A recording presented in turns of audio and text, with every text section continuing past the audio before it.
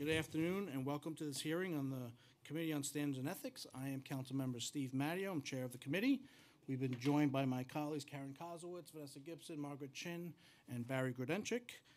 Today we will be holding a first hearing on Intro 1272 sponsored by Councilmembers Barry Grudenchik and Mark Levine in relation to amending reporting and donor disclosure requirements for organizations affiliated with elected officials.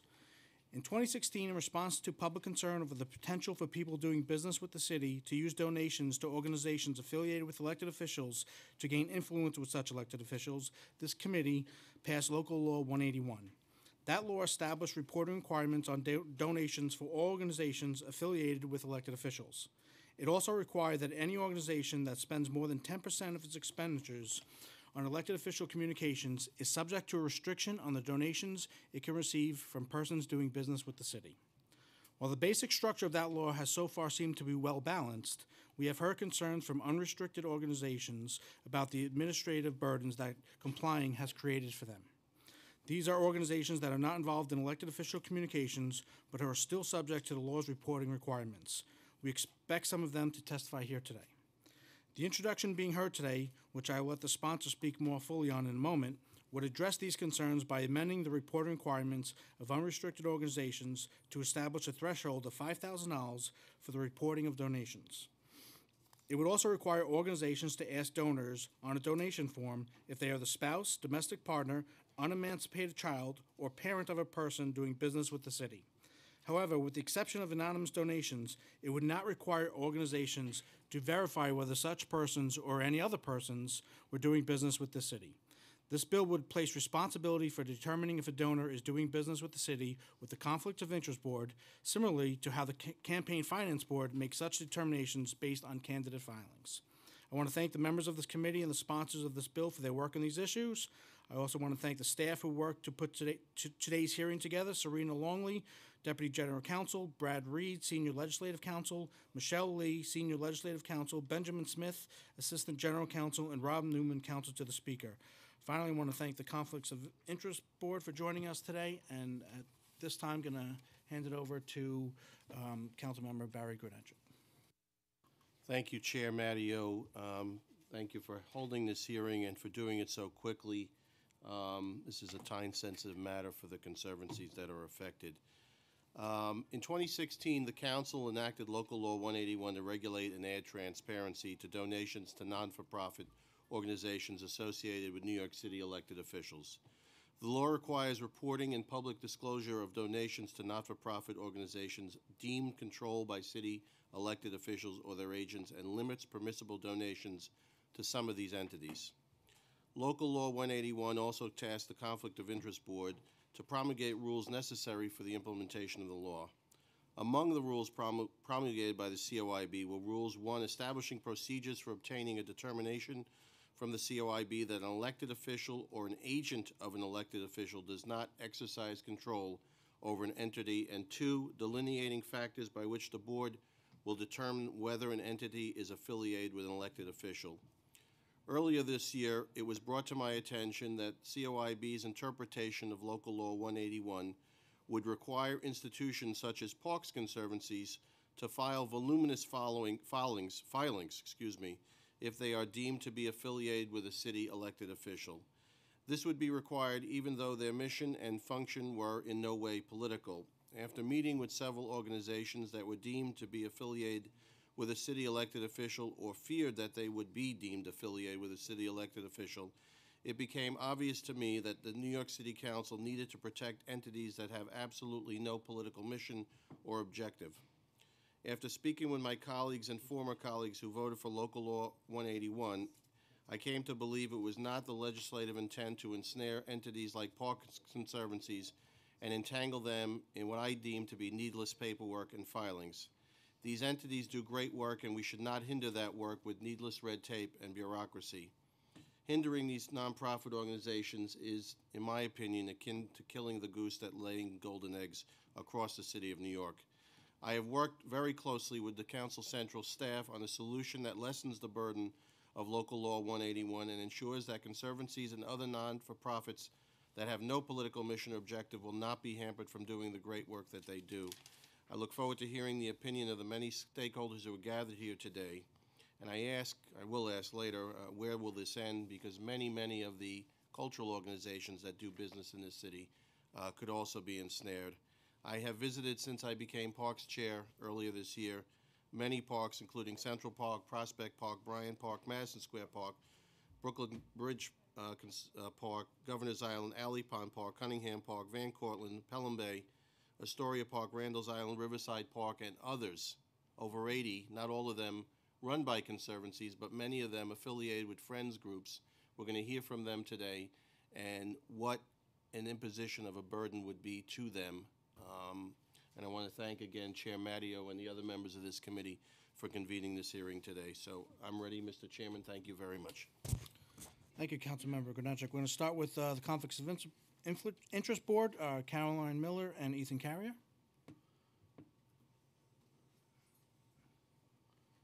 And before you begin, my counsel's going to swear you in.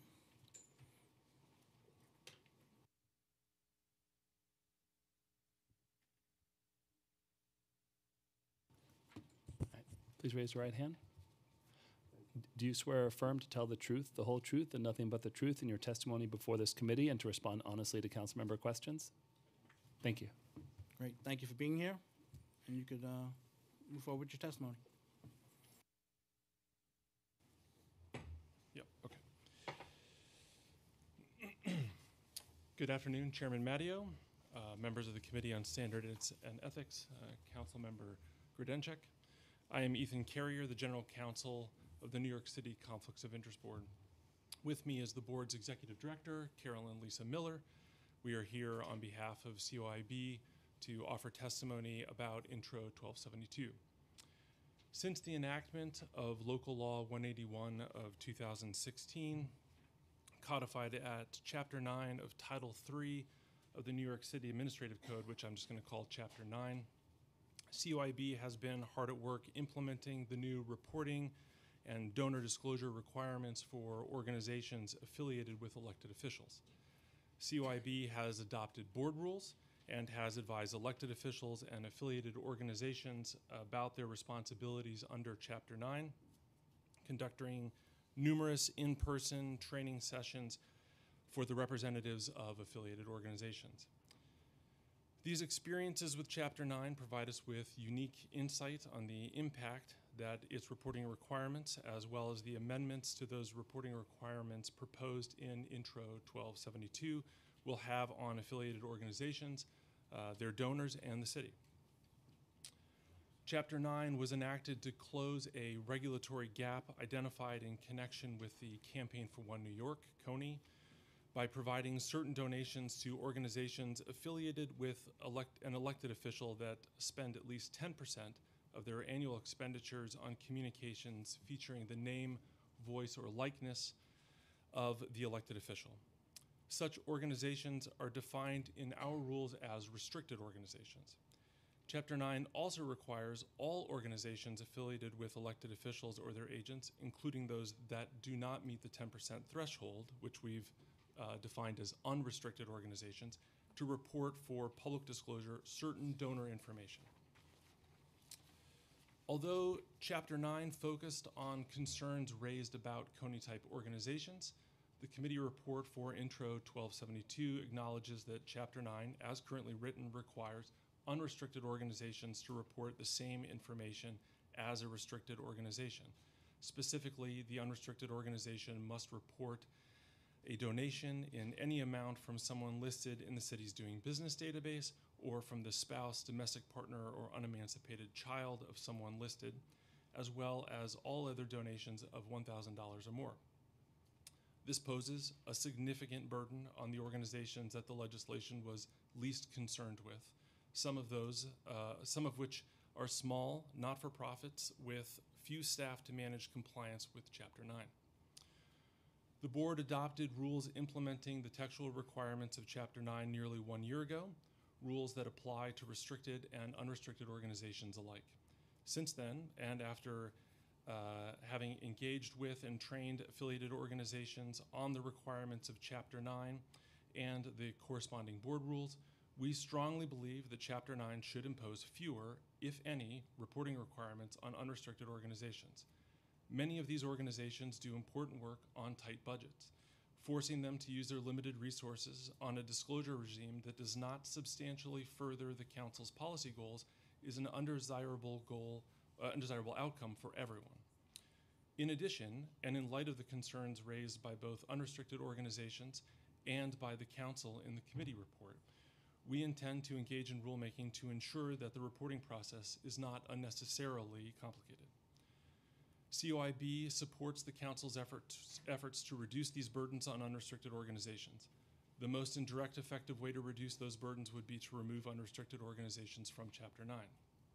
However, if the Council wishes to retain Chapter 9's jurisdiction over unrestricted organizations, COIB has some general ideas on how to amend the law to balance the dual goals of transparency and reducing the burdens on unrestricted organizations. We stand ready to work collaboratively with the Council to help craft legislation that effectively advances these shared goals.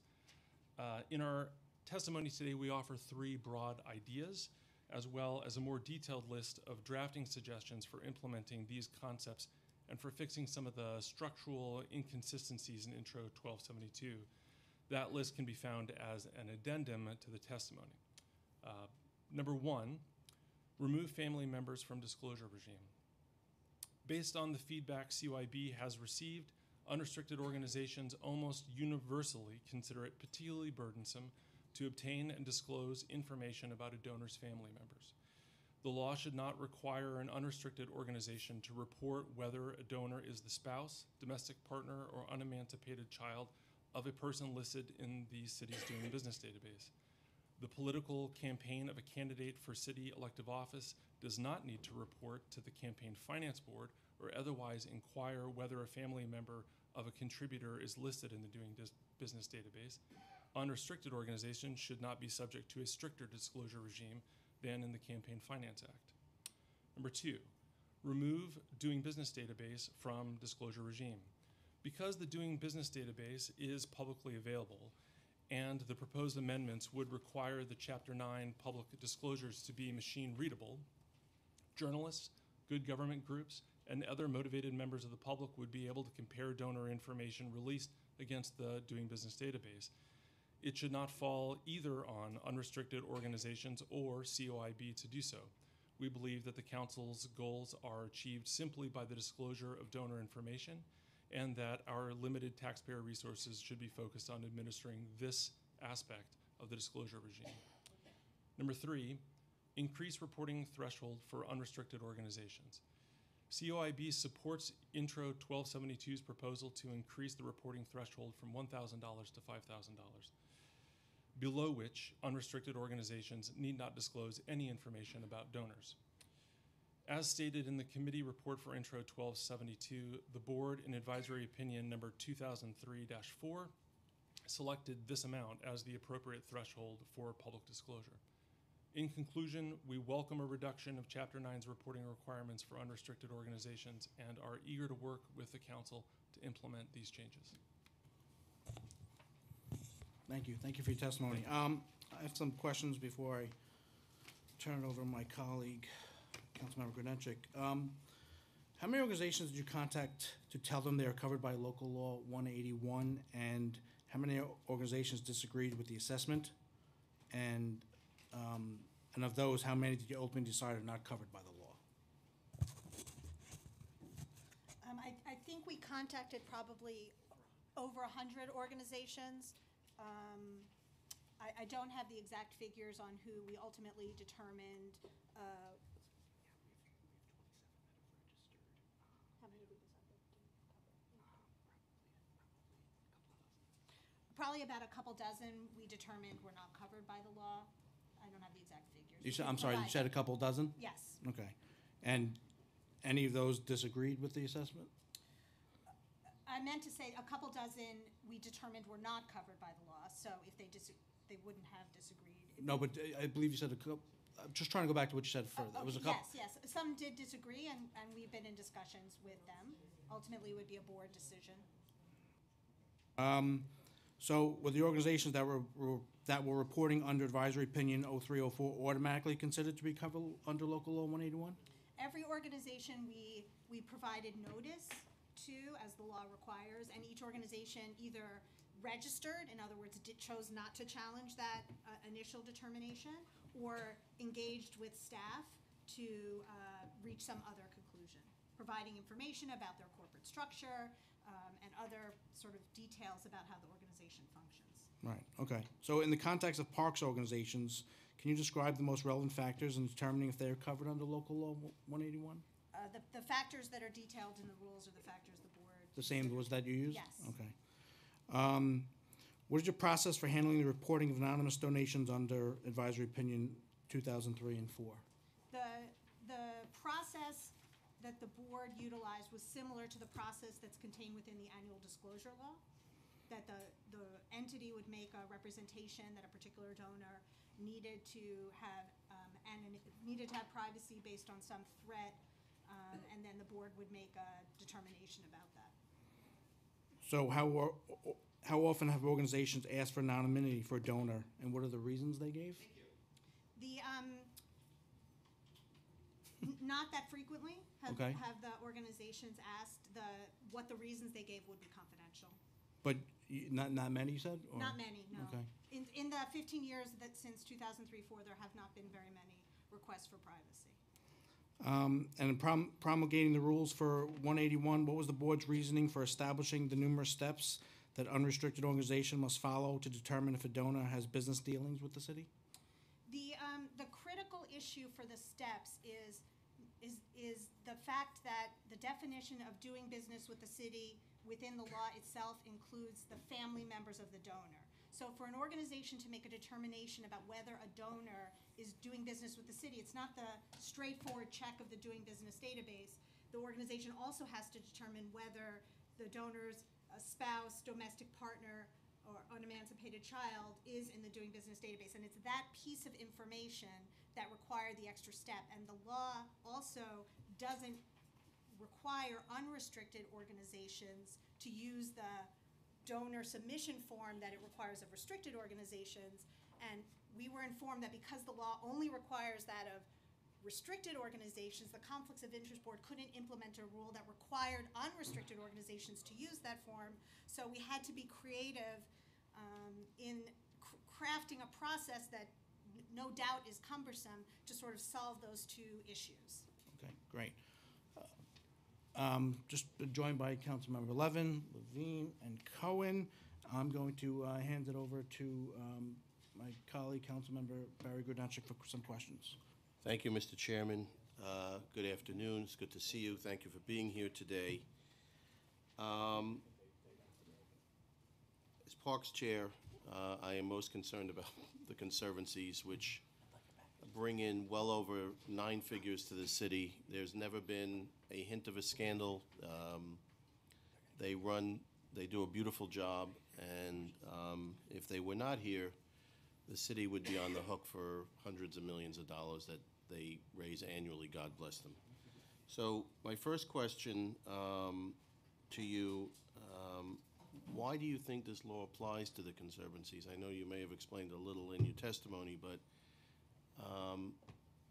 if you could tell me how you got there and whether or not the board actually took a vote on this, or this was an interpretation. Well, the factors set forth that if an elected official or his or her agent, which would include the commissioner of an agency, meet any of the meet the factors of control, then the organization would be covered by Chapter 9. You don't think that's a stretch, or I am very concerned here that you're going to hear from the panel. I hope you'll be here to hear from them, but it is a tremendous regulatory burden, which you acknowledged in your testimony. And I guess in the middle of your testimony, Counsel, you said that the Conflict of Interest Board, paragraph 3 on page 2, supports the council's efforts to reduce the burdens on unrestricted organizations, which are conservancies, and I appreciate that. The second sentence of that paragraph, the most direct and effective way to reduce those burdens would be to remove unrestricted organizations from Chapter 9. Is that a suggestion to us? Would you support that if we decided to go ahead and do that? If we amended the legislation, is that something that the Conflict of Interest Board could live with?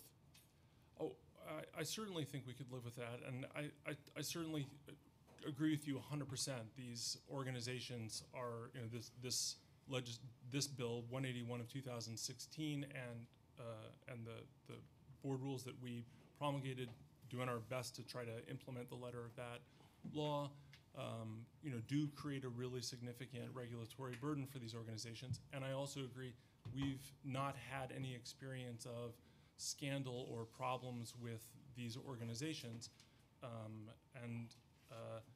if, you know, in trying to find the right balance between, I think, a noble goal of providing some transparency about the flow of money here and the concern about how burdensome that is, I do not think it's an unreasonable conclusion that at least this law is not the way or place to do this, and maybe this law should focus on the what we call restricted organizations, the CONI type organizations, the ones that are engaged in these kinds of communications about which the council appeared to be concerned in passing 181, that maybe leaving that in this bill is the best thing for this, and dealing with the other question in some other way, some other place is maybe the better process. I appreciate that, because you know, it has dawned on me and others that I understand you have a job to do, and I respect that, and I fill out my form every year on time, always on time. But it seemed to me that this interpretation was basically a solution looking for a problem, and I realize that your agency is tasked with a very hard job in keeping our ethics as high as they possibly can be, and I support that mission, and I think everybody here does. But it just, for me, what I've heard from the people over here and people who could not be here today is that this is a big burden. Some of the bigger conservancies, they have more money, but there are at least 17 conservancies that raise $1 million. Many of them raising well above that, and I think Central Park is the largest, but there are just so many in this city, and I'd be happy to give you a tour if you ever want, but I don't think you need that, of some of those parks and the work that they're doing. I am also concerned, and we're not here to talk about that today, but is it possible that this law could ensnare other organizations, such as some of our cultural institutions that sit on city land and also take, you know, they raise a lot of money privately, but they also get either free rent from the city or their direct funding that they receive. And there are a lot of them. I don't want to really name them, but, you know, we do know the organizations that they are. I don't see that as a substantial concern. I mean, we've had also a lot of substantive, detailed conversations with some parks organizations, and probably similar to the ones that your office and you have had. So we understand some concerns. There's a history with the board in dealing with the Parks Department and some of these park conservancies that led to this specific result that I don't think would be the same result with other kinds of cultural institutions. And we've received a lot of education from these entities, the parks conservancies, that I think we're still in discussion in terms of at least the piece about the coverage of the law. I think we're sort of have a mutual understanding about the reporting requirements. Well, I for one, am happy to hear that you would support carving out the conservancies from this law, because I think that would probably be the best solution. And I want to thank the chair for having this hearing today, because I know that some of the reporting requirements are due to start with the beginning of the new year, which is 28 days away. So, Mr. Chairman, thank you for allowing me to ask those questions. I'm looking forward to hearing more questions from my colleagues here, and thank you for being here today. Absolutely. Thank you, Councilmember Grodenchik. Sorry for the oversight, Councilmember Lander, that I missed you before. You are here, and you are up for questions. Thank you very much, Chair Matteo, and thank you to the sponsor, Councilmember Grodenchik, and Councilmember Levine, thank you for being here. And I really want to mostly associate myself with the comments just made by Councilmember Grodenchik, which I understand to be proposing an amendment to the bill that's before us. So I just want to make sure I understand it all together. So, you know, when I was a strong supporter and co-sponsor of the law that we passed. In my mind, we were quite narrowly focused on the, you know, issue advocacy organizations, the Campaign for One New York, and where we really saw a lot of issues, and we thought there was an important loophole to close. And to me, that was about that had two tests. One, are they controlled by an elected official? And two, do they spend money on, in the ways that were described in the bill, on sort of, you know, elected official advertising issue advocacy? And that was the combination that we were looking to address. I understand that I'm, you know, and that was what I thought we had done. I hear you, and I understand why you feel we did not do that as precisely as we should have. And I'll own that. I voted for that bill. I co-sponsored that bill. I see why it was vague. So even if I wish you had ruled that it did make those distinctions, you know, I see where it was vague, and it is necessary for us to add those two. But if I understand what you're saying rightly, you know, I think I share your opinion that what we should do is clarify that we meant those organizations that spend in the ways described. And for those organizations like the Conservancies and plenty of other organizations, that's sort of a different set of questions with a different set of problems that we're trying to and that for this bill, like, let's keep it more narrowly focused on those elected official affiliated issue advocacy groups with the same regime in place, you know, and then those groups that are elected official affiliated but don't do this kind of issue advocacy or elected official advertising would simply not be covered by this particular regime at all. So that's what you're essentially saying you would also be comfortable with. Is that right? Right. I'm saying I at least as we've at least as this has been executed in 181 of 2016, and maybe even with these amendments, it feels like maybe the sort of transparency value to burden ratios doesn't quite work, and maybe that's because this bill was really about the Coney type organizations, and Yep. and maybe the other issue is better tackled in some other way, in some other place. And just from a kind of technical point of view, what that would mean is sort of leaving this, you know, putting in this sentence that's at 3902A, adding all organizations affiliated with an elected official, and then adding that spend or reasonably expect to spend at least 10% of the expenditures in their current or next calendar year on the production or dissemination of elected official communications, adding that in. So it was clear that those are the organizations that are covered, but not necessarily then adding in this whole section that follows under 10B, just sort of leaving that maybe for a subsequent conversation. At a quick glance, that looks like that would be basically what it would look like. Yeah. All right.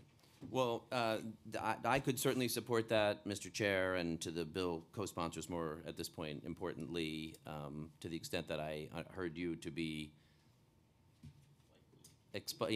pushing that idea. I'll associate myself with those feelings, and would certainly co-sponsor and be enthusiastic about passing that bill. Thank you very much. Thank you, Councilmember Lander. Councilmember Levine. Thank you very much, Chair Matteo, and thank you to Chair Grodenchik. And I'm going to continue in the vein of the comments made by my two colleagues, and just emphasize that this was a law intended to rein in people giving to an entity to curry favor with the mayor, or giving to an entity that was influencing the political process outside of oversight from the Campaign Finance Board. Park conservancies don't in any way interfere with the political process, and I think it's pretty absurd to think that someone would give to a Parks Conservancy to curry favor with the mayor. For obvious reasons, you can hear some faint chuckles in the audience. When this was first proposed, did you all, during the review of the original legislation, alert us to the unintended broad reach of the proposal? Well, I know that in our testimony, in 2016, we suggested that the unrestricted organizations, and they weren't called that then, we hadn't come up with that term for them then, but shouldn't be subject to the same sort of reporting requirements that the restricted CONI-type organizations should be. And the board in its rulemaking initially made some efforts to try to make that happen by rule, but the conclusion was that that was not possible because of the letter of 181 of 2016. So we were, our hands were a little bit tied about that reporting I requirement. mean, I wish this had all been aired during the original legislative process. We could have saved a lot of heartache in the meantime. And I appreciate your attempts to lower the reporting requirements on unrestricted, but I have to say, really, the only acceptable thing would just be to take them out. Some of these are small nonprofits. They have limited staff. This really would be an undue burden on those nonprofits. And since there's no, in my opinion, public policy justification for it, the solution has to be to take them out. And I'm very, very happy that I think you said in your opening remarks, has been reiterated in the previous questioning, that you now would favor simply removing the unrestricted entities from this legislation, and that we can do that legislatively through amendment to the bill that is currently being heard today. Is that right?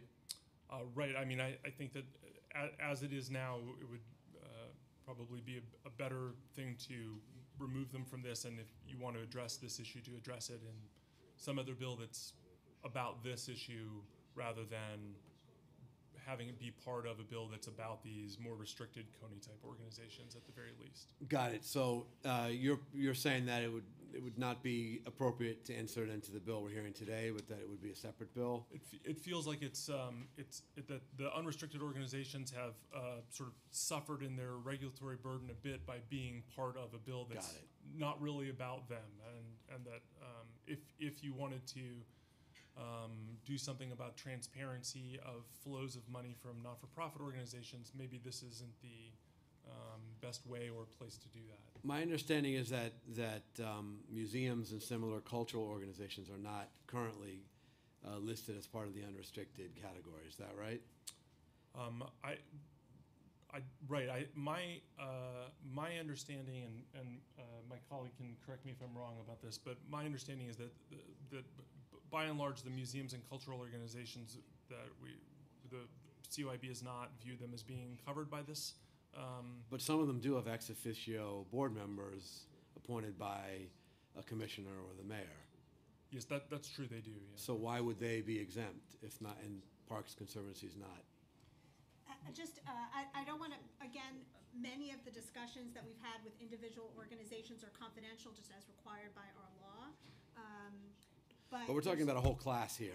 No, I understand, but to speak with any specificity about different organizations, but as I said before, we've had historically the Conflicts of Interest Board has had specific rulings over the course of many years at the request of the Parks Commissioner for Parks employees to be working for Parks Conservancies as part of their city jobs, to be paid by the conservancies, and there has been a sort of entanglement of purpose between the conservancies and the Parks Department for the benefit of the city, but that's the history that the board has brought to thinking about the application of this law. Now, we've had a lot of conversations with different folks that are here that help us to think about some of those questions a little bit differently, that maybe there were certain representations made for certain reasons based on certain provisions of the Conflicts of Interest law, and there might be different applications now, but there's historical reasons based on the sort of closeness in relationship between the conservancies and the Parks Department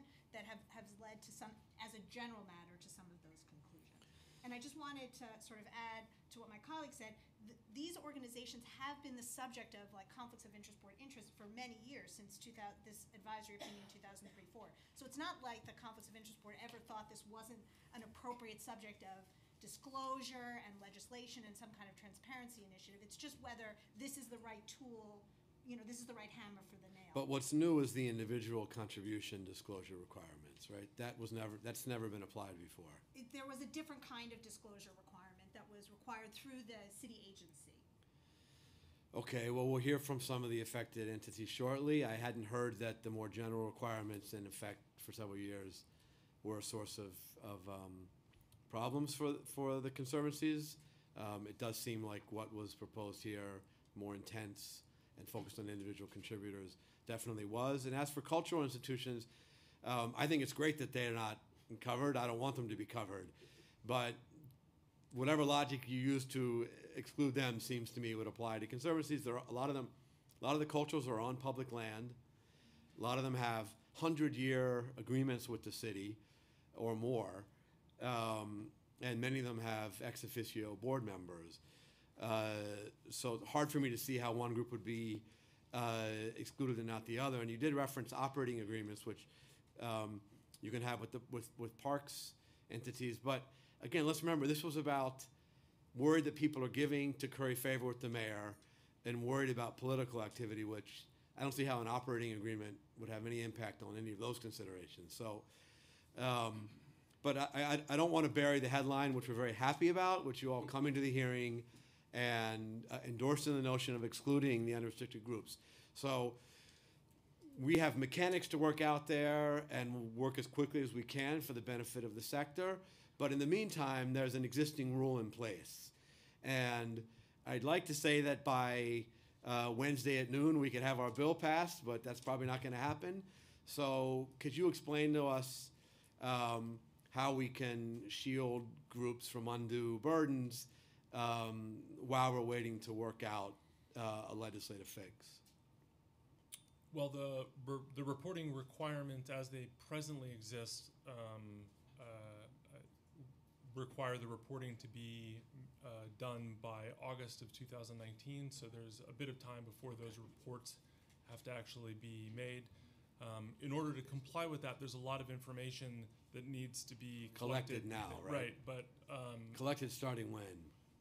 January of this year, of 18, right. 2018. So, so there's so that collecting of information needs to be ongoing now to comply with the reporting that will happen in August of 2019. But nothing actually is required to be reported until then. Okay. Thank you again for endorsing the carve out, and I'm going to pass it back to Chair Matteo. Thank you. Thank you, Councilmember Levine. Councilmember Grodenchik for one more follow-up. Thank you, Chair, and thank you, Steve, for Mark for stealing my thunder there. So I was concerned. Some of the conservancies were under the impression, at least they related to me, that they would have to start reporting January 1st, but we're clear that that wouldn't take place till the 1st of August now. Well, that's what the law requires. Right. The reporting is due August 1st, but it's for the full calendar year of Right. 2018. Okay. So they would have had to be gathering the information Okay. during the passage. Okay, so that, and I do want to hit upon what he said also, that there are so many culturals that are on city land. Just think about Flushing Meadow Park. We have the theater, we have the zoo, we have the Botanical Garden, and others. So that would be a great concern to me as well. Not to mention Central Park and other parts of New York City that have many, many cultural organizations that serve tens and hundreds of millions of people a year. So I want to thank you for your testimony today and for being here with us. Thank you very much. Thank you, Mr. Chair. Thank you. Thank you, Ethan. Thank you, Carolyn. Appreciate you being here and answering our questions.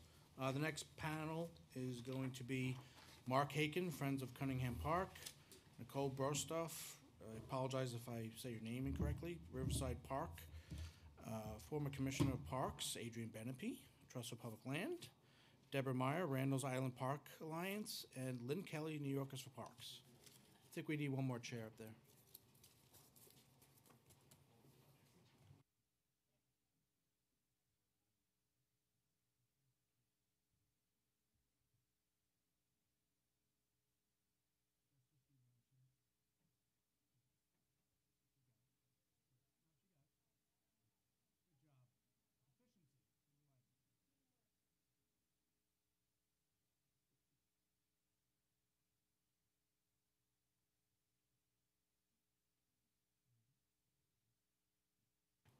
Commissioner, you could start. I'm still going to call you Commissioner. You were Commissioner of Parks when I was the Chief of Staff, so welcome, and go ahead, Adrian. Thank you. Thank you very much. Good morning, Chair Matteo, Park Chair Grodenchik, Council Members Levin and Levine. I noticed your colleague Lander had to leave. I thought this hearing is brought to you by the letter L. I also want to thank Chair Miller of the COIB and for your extraordinary openness to making changes. And thank you for this opportunity to testify in Local Law 181. My name is Adrian Benepe. As some of you may recall, I served as New York City Commissioner of Parks and Recreation for 11 years between 2002 2012. Prior to that, I served in a variety of roles covering 34 years for the Parks Department, including 6 years as Manhattan Borough Parks Commissioner, and also oversaw the Art and Antiquities and Forestry, Horticulture, and Natural Resources divisions. Between city jobs, I worked at a high level for 2 New York City nonprofits, the New York Botanical Garden and the Municipal Art Society. I currently work as Senior Vice President and Director of National Programs for the Trust for Public Land, overseeing our National Urban Parks Program. In that capacity, I've gained a good deal of knowledge about how cities across the country manage and fund their parks, and especially the role that park conservancies play in improving and managing parks. In fact, I helped create a report we did on conservancies called Public Spaces, Private Money, the Triumphs and Pitfalls of Urban Park Conservancies. There's a link that you can find online. I will mail you hard copies. I'm here today to urge the City Council to amend the law passed in relation to the campaign finance donations to elected officials, which in my expert view may have been too broadly written, allowing a mistaken interpretation by the New York City Conflict of Interest Board. Plainly speaking, the COIB interpretation of this law requiring the releasing of details of thousands of donations and donors to park conservancies is a solution in search of a problem. Worse, it will create mountains of unnecessary work for both conservancies and for the administrative agencies. Much worse still, it will likely have a chilling effect on donations that provide crucial restoration, upkeep, and programming for a few dozen parks in New York City, ultimately perhaps forcing the city to spend more scarce public dollars or allowing those parks to fall back into disrepair. I speak from an almost unique perspective, as I was present at the founding of the first major park conservancy in the world, the Central Park Conservancy in 1980. As you know, that model has spawned more than a dozen others here in New York City and ultimately several hundred in cities across the country. In New York City alone, conservancies provide between $150 and $200 million a year for the improvement, maintenance, and programming of public parks. And last year, according to the Trust for Public Lands Park Score Analysis, conservancy partnerships in scores of cities across the country provided more than $750 million in private voluntary contributions to public parks. Now, to put that funding in context, the money raised and spent by conservancies in New York City would represent a 40% addition to the city dollars spent by city government on parks using tax dollars. Now, if those private donations were to disappear, the city would be forced to reallocate public funding from within the Parks Department's budget or perhaps from other city services. More likely, I'm afraid, what we would witness is a swift decline in park conditions to those we all saw in the 1970s and 1980s, when the New York Times headlined its 3-part expose in October 1980 on the terrible conditions of the entire city park system, which sadly we all remember. New York City park system stands as a tattered remnant of its past. And it was precisely in response to those terrible conditions, even in world-famous parks like Central Park and Prospect Park, that the first conservancy was created through the leadership of Elizabeth Barlow, now Betsy Barlow Rogers, then the leader of the nonprofit Central Park Task Force and the first administrator of Central Park. And she worked hand in hand with then Parks Commissioner Gordon Davis and Mayor Ed Koch. The rest is history, as they say. It led to things like immediately thereafter the Prospect Park Alliance and many, many others. Over $1 billion has been raised since then through entirely private, entirely voluntary charitable contributions made to these independent 501c3 organizations. And that's the key concept I'd like to highlight. These are not donations to elected officials, to city officials. They are not donations to candidates for elected office. They are not donations to city agencies or to commissioners. They are private gifts to nonprofit organizations that are not controlled by the mayor or by any other elected or appointed officials. Now, I know all of this perhaps better than anyone in this room or the city because in my 27 years as a city official at the Parks Department, I was an ex officio trustee of more than 75 nonprofit organizations that sat on city parkland or in city-owned buildings, or that provided a variety of work and service for the city. I also assisted in the creation of conservancies, 5 of them, including the City Parks Foundation, the Historic House Trust, the Fort Tryon Park Trust, the Natural Areas Conservancy, and the Jamaica Bay Rockaway Parks Conservancy. Let me add to that discussion about anonymous donors.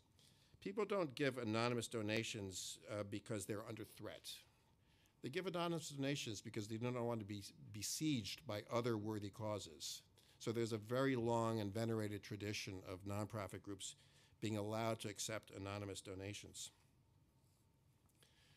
I have also worked for park-related nonprofits for over 12 years, and I have become, I guess, a national expert providing nonprofit consulting services to citizens and cities in the creation and functioning of park conservancies. And I was recently in Raleigh, North Carolina, and working on one there. So here's the bottom line as I see it. There has not been one allegation that a donation to conservancy was made to a mayor or other elected official, nor is there any evidence that the mayor or other elected officials control any of the conservancies. These conservancies are and always have been valued partners to the city. They are not in any way agents of the city. And to impose these completely unnecessary and burdensome regulations on park conservancies would likely have a chilling effect on their abilities to fundraise. It's precisely because those donations are not going to the mayor or to the government that most donors make these charitable contributions. Because I've learned, for better or worse, it is my experience that donors do not trust government to spend their donations wisely. Moreover, it is puzzling to me that this regulation and the COIB, as some of your members have pointed out, would single out park conservancy donors for this level of scrutiny, as the city also works in partnership with hundreds of nonprofit organizations in hundreds of locations, from the museums, performing arts organizations, zoos, and botanical gardens, to hospitals, social service agencies, and many, many more.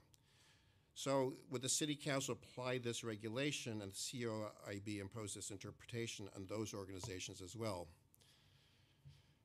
I urge the City Council to amend its well-intended law, and I commend you for that law, and amend it to omit the independent nonprofit park conservancies from this requirement. I also urge the COIB, and I thank them for their openness to this, to see the light and revisit the issue and end this interpretation and reporting requirement. Thank you.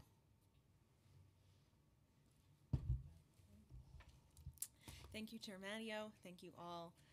My name is Nicole Brostoff, and I'm here representing the Riverside Park Conservancy, or RPC, a private non-for-profit organization that provides supplemental services to 5 parks along the Hudson River in Manhattan. While we very much appreciate the City Council's willingness to address the applicability of Chapter 9, Title 3 of New York City's Administrative Code to the park conservancies, we strongly disagree with the Conflict of Interest Board's determination that the law applies to RPC in the first place. As written, the law applies to entities that are controlled by the mayor or his agents because of the council's stated desire to curtail unlimited and undisclosed fundraising to groups controlled by public officials. As I will explain in detail, the RPC is not controlled by the mayor or the Parks Commissioner. Accordingly, we believe the most proper route here would be to not otherwise weaken a good law, but instead carve out the conservancies like ours that are so clearly not controlled by the mayor or his agents. Applying this law to our conservancy would be overwhelmingly burdensome to our small staff. We have donors who routinely make gifts at the $5,000 level. A bench donation to adopt a bench in memory or in honor of a loved one in the park, for example, costs $7,000 today. Requiring us to report on one of those gifts, as well as to request the donors disclose their spouse, their domestic partner, their unemancipated child, and or their parent, would not only take many hours every week, but it would also likely turn people off from giving generously to support the park in the first instance. Ultimately, it would mean that we can do less work to support the park, and we know that's not the council's intent. And it's simply not necessary to apply that burden to us because, as noted earlier, the RPC is not controlled by the mayor or the Parks Commissioner. RPC and the Parks Department have a close affiliation and partnership, But NYC Parks does not and cannot direct the Riverside Park Conservancy. Parks has jurisdiction over Riverside Park and appropriately sets only those rules about what activity can take place within the park, but also the contours of the service that RPC can provide in relation to the park. This is set forth in a carefully negotiated arm's-length license agreement. NYC Parks and RPC are presently negotiating a new license agreement to cover the next 10 years, and it has been painstakingly negotiated between councils to the parties over the last 9 months. While the license agreement defines the outside limits of RPC's activities, it does not dictate those activities, nor does it control the decisions that RPC makes in regard to fulfilling the obligations stemming from the license agreement. RPC has control because all of RPC's personnel and are employees of RPC, not the city. Accordingly, only RPC controls its personnel's work and direction. RPC takes the responsibility starting from the time it recruits and screens its personnel. Consequently, RPC is the only entity that can determine if its personnel will engage in the activities outlined above or any event that RPC is solely responsible for coordinating. By way of illustration, RPC spends significant time and resources on horticultural care, free public programming, and a summer camp. NYC Parks focus more on basic services such as mowing the grass and picking up trash, maintaining infrastructure and hardscape, and providing security. The NYC Parks Commissioner might very well prefer for RPC to provide additional support for these basic park functions rather than what we actually do. Under no circumstances could the NYC Parks Commissioner or his agents direct RPC to redirect its personnel to provide additional support for those functions. In fact, RPC has significant discretion in the type of work it chooses to have its personnel engage in or not engage in, with RPC parks such as providing athletic field maintenance at other fields throughout Riverside Park, assisting with tree pruning services or ongoing tree care, soliciting and receiving funding to support the cleaning, repair, or other conservation care of monuments and antiquities located within Riverside Park. So, although we work side by side with a common goal, but different responsibilities, RPC Parks simply does not and cannot control RPC. Second, the RPC's president and CEO does not take direction from any NYC Parks official. Rather, pursuant to RPC's bylaws, our president is responsible for the day-to-day operation of the Conservancy and reports to and serves under the direction of the Board of Trustees and the Chair. The bylaws further direct the property and affairs of RPC are managed by the Board of Directors and ensure that RPC's funds are not commingled with any of the city's funds.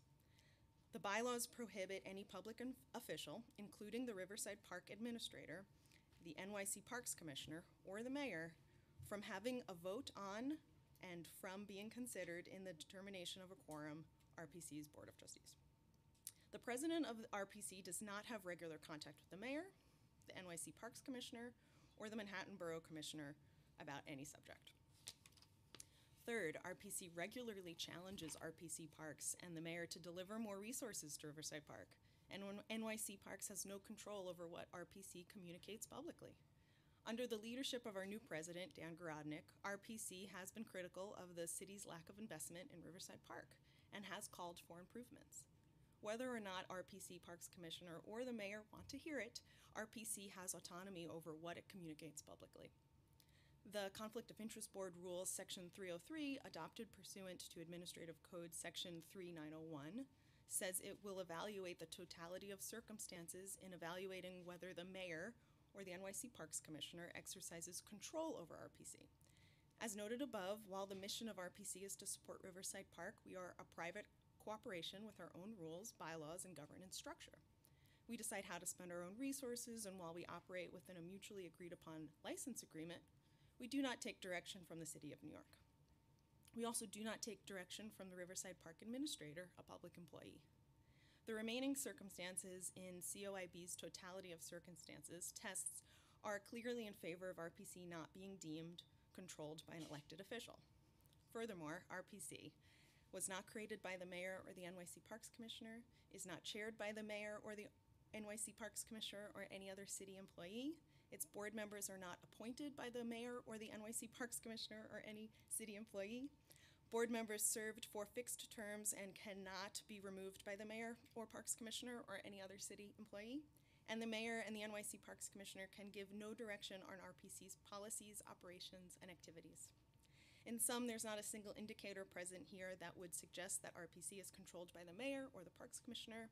The law should not be applied to us. But if COIB continues to do so, we respectfully submit that we should be explicitly carved out of this law. Your proposed amendments are helpful and appreciated, but not nearly enough to avoid the significant harm to our organization and to Riverside Park. If the bill proceeds without carving us out, it's critical that you, 1, increase the threshold to $25,000 to mitigate the extreme burden this law would have on us, delete the onerous provision requiring the donors disclose their spouse, domestic partner, unemancipated child, and/or parent, and so they can be run through the doing business database, push back the effective date on Local Law 181 to January 1 of 2020 to allow us to ensure the necessary staffing to prepare for compliance. 4, impose the liability for violations of any provision on Section 3902, exclusively on the elected official who allegedly controls our organization. And 5, define the terms agent and appointee so they can have some reasonable limits. Thank you for this opportunity to testify today. I'm happy to answer any questions you may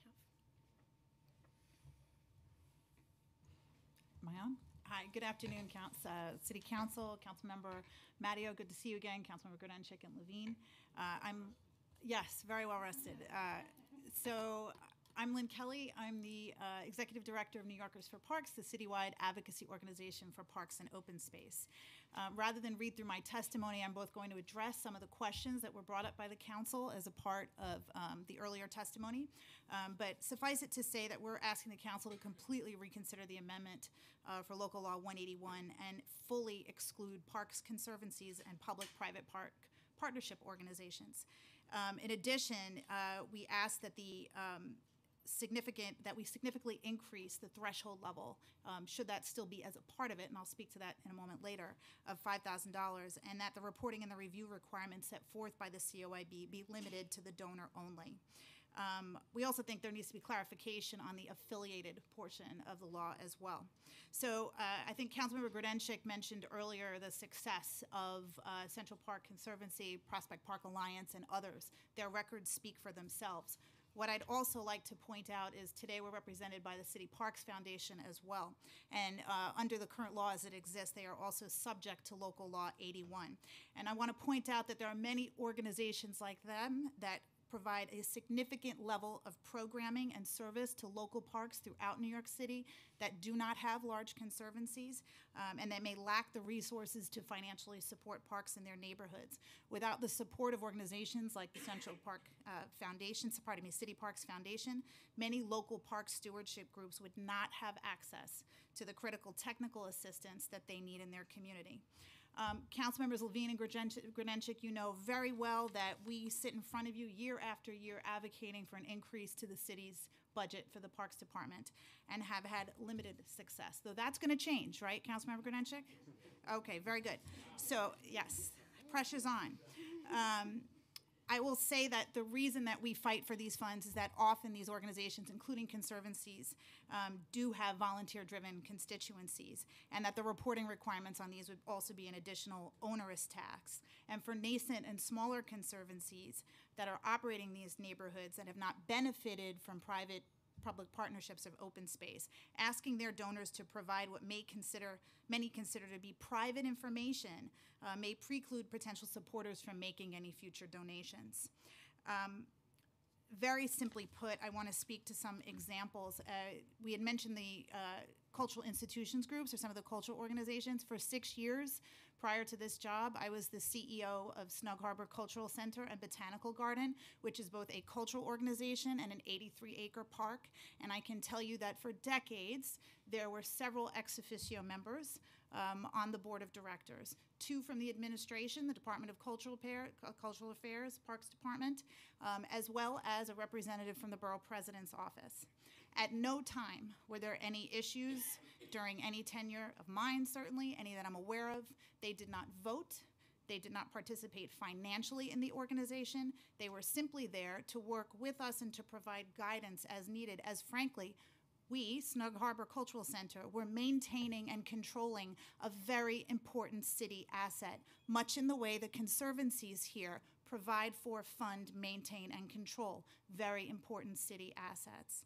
I would also say that as a small organization or mid-size for a cultural organization and a park-led organization, any kind of reporting, even if the threshold was increased, would have been incredibly onerous for me and my team. And frankly, it would have been time that we would have been spent away from cleaning the park, programming the park, maintaining the park, going outside the park into other neighborhoods to provide services. So from a personal basis, I say any kind of reporting in addition to that would be onerous. And I say that not for lack of transparency, because organizationally we were required to report to the Department of Cultural Affairs on our donations, public, private donations, institutional, foundation giving. There was no lack of transparency, but to add an additional reporting process would have been overly problematic, much as I see is happening here with the conservancy organizations.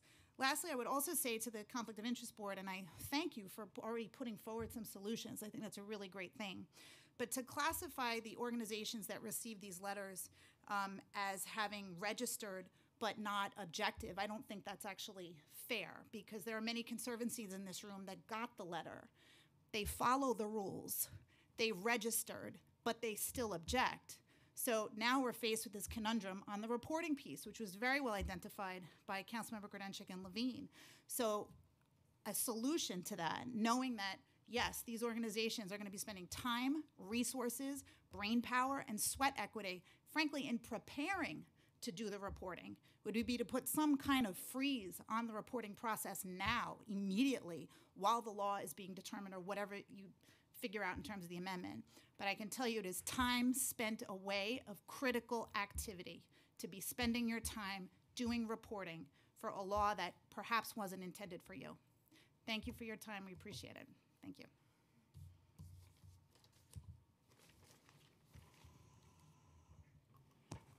Good afternoon. Am I on? Am I not? Put it back on. Yeah. Now you're good. Well, I was good before that, but thank you. I'm Mark Haken. I'm the president of Friends of Cunningham Park. We're a 501c3, and our mission is to maintain Cunningham Park as the premier park of Northeast Queens. Why this law applies to us, I have absolutely no idea in the whole world. If I get a donation of $50, I do my happy dance. And I hear you talking about these big dollars. The preponderance of our funds comes from you, the city council, all $13,000, to do summer activities, concerts, shows, Shakespeare. And even that you curtailed by only permitting us to use 30% of the dollars that you give to us for vendors, whereas all of our money goes for vendors. So we had to work out a way of keeping this money, and it's not given to us. It's given to the Parks Department, who in turn says, what would you like us to do with this money? Nobody tells us to do anything. The mayor has never been to our park. City council people, assembly people, Daddy Lewandowski, the Queens Park commissioner, has never told us what to do. Well, she did once, but she didn't after that, because she and I had a little... She's a very strong woman, and I like to think I'm a pretty strong guy. I still don't understand why this onerous law applies to organizations such as mine. Notice I didn't bring 3 or 4 pieces of paper, because I don't have 3 or 4 pages to say. All of my colleagues here have said those 3 or 4 pages that I would have put in, and the commissioner certainly, who I know from a long time ago, said it so well, and these 2 young ladies said it so well. This is not a good law. And whereas the city council did have the power to make the law, the city council has the power to change and amend the law, and I ask you to do so. Yeah, can we switch seats? You know what, let me get up since I'm closest, Oh, thank and I'll you so suck in my much. stomach. Thank you. Thank you.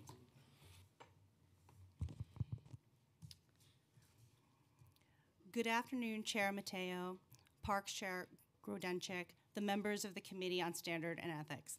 I am Deborah Marr, Vice President and General Counsel of Randall's Island Park Alliance, a nonprofit that has been the dedicated steward of Randall's Island Park for over 25 years. The Alliance sustains, maintains, develops, and programs the park to support the well-being of all New Yorkers. Randall's Island Park offers 60 athletic fields, Icon Stadium, 20 tennis courts, a driving range, miles of pedestrian waterfront pathway, and more.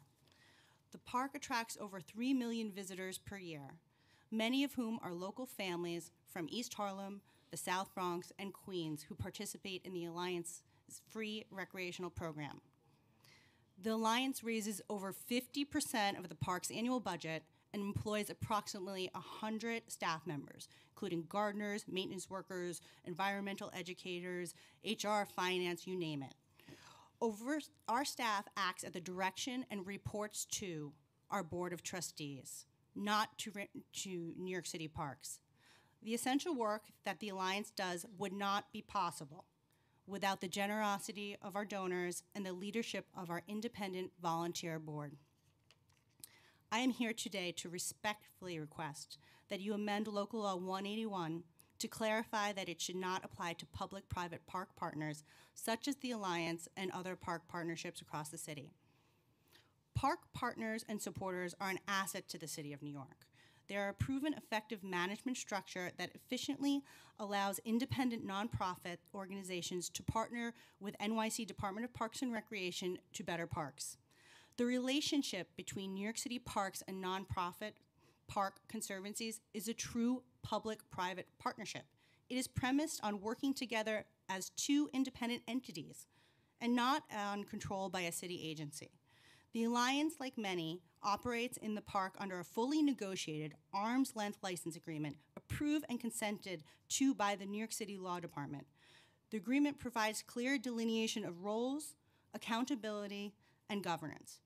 Independent audits and those done by the City Comptroller's Office on contractual park partners, as well as IRS 990s, provide transparency. Randall's Island Park Alliance leadership is independent, founded by an independent citizen, chaired throughout the history by independent citizens, and governed always by an independent board of trustees. Our independence is critical to our ability to fundraise. Donors demand the accountability that comes from a 501c3 nonprofit and the knowledge that their dollars are being used for a specific mission.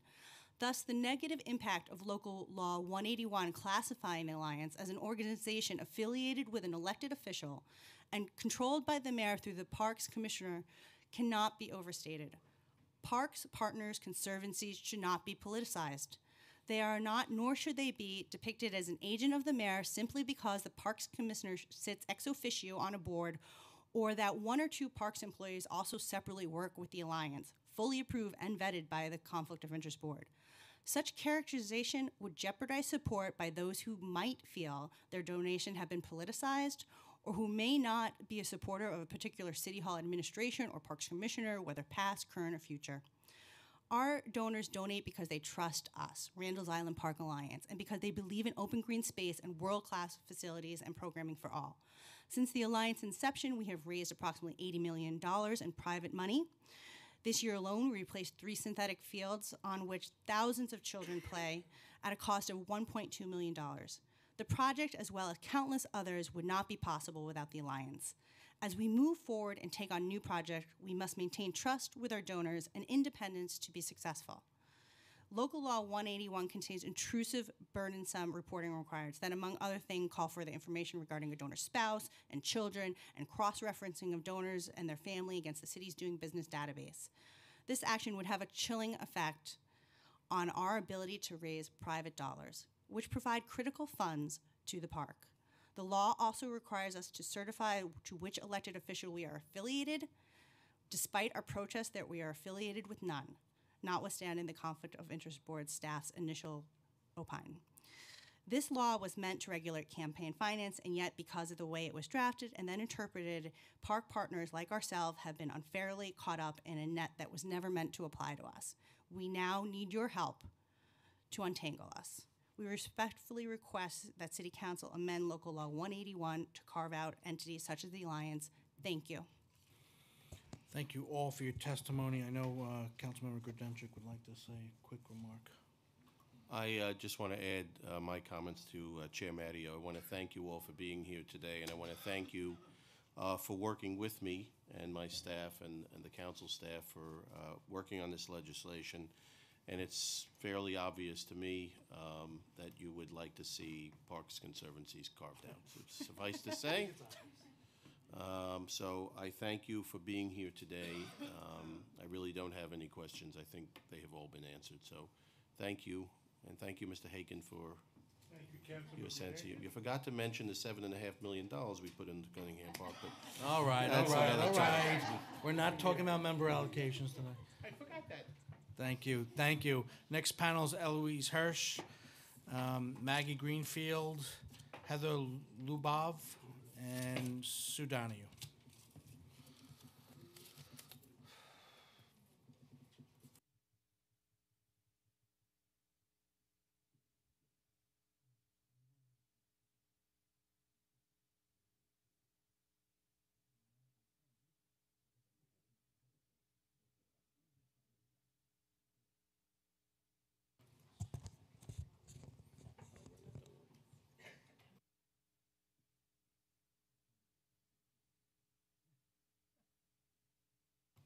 Yep, you're ready. Thank you.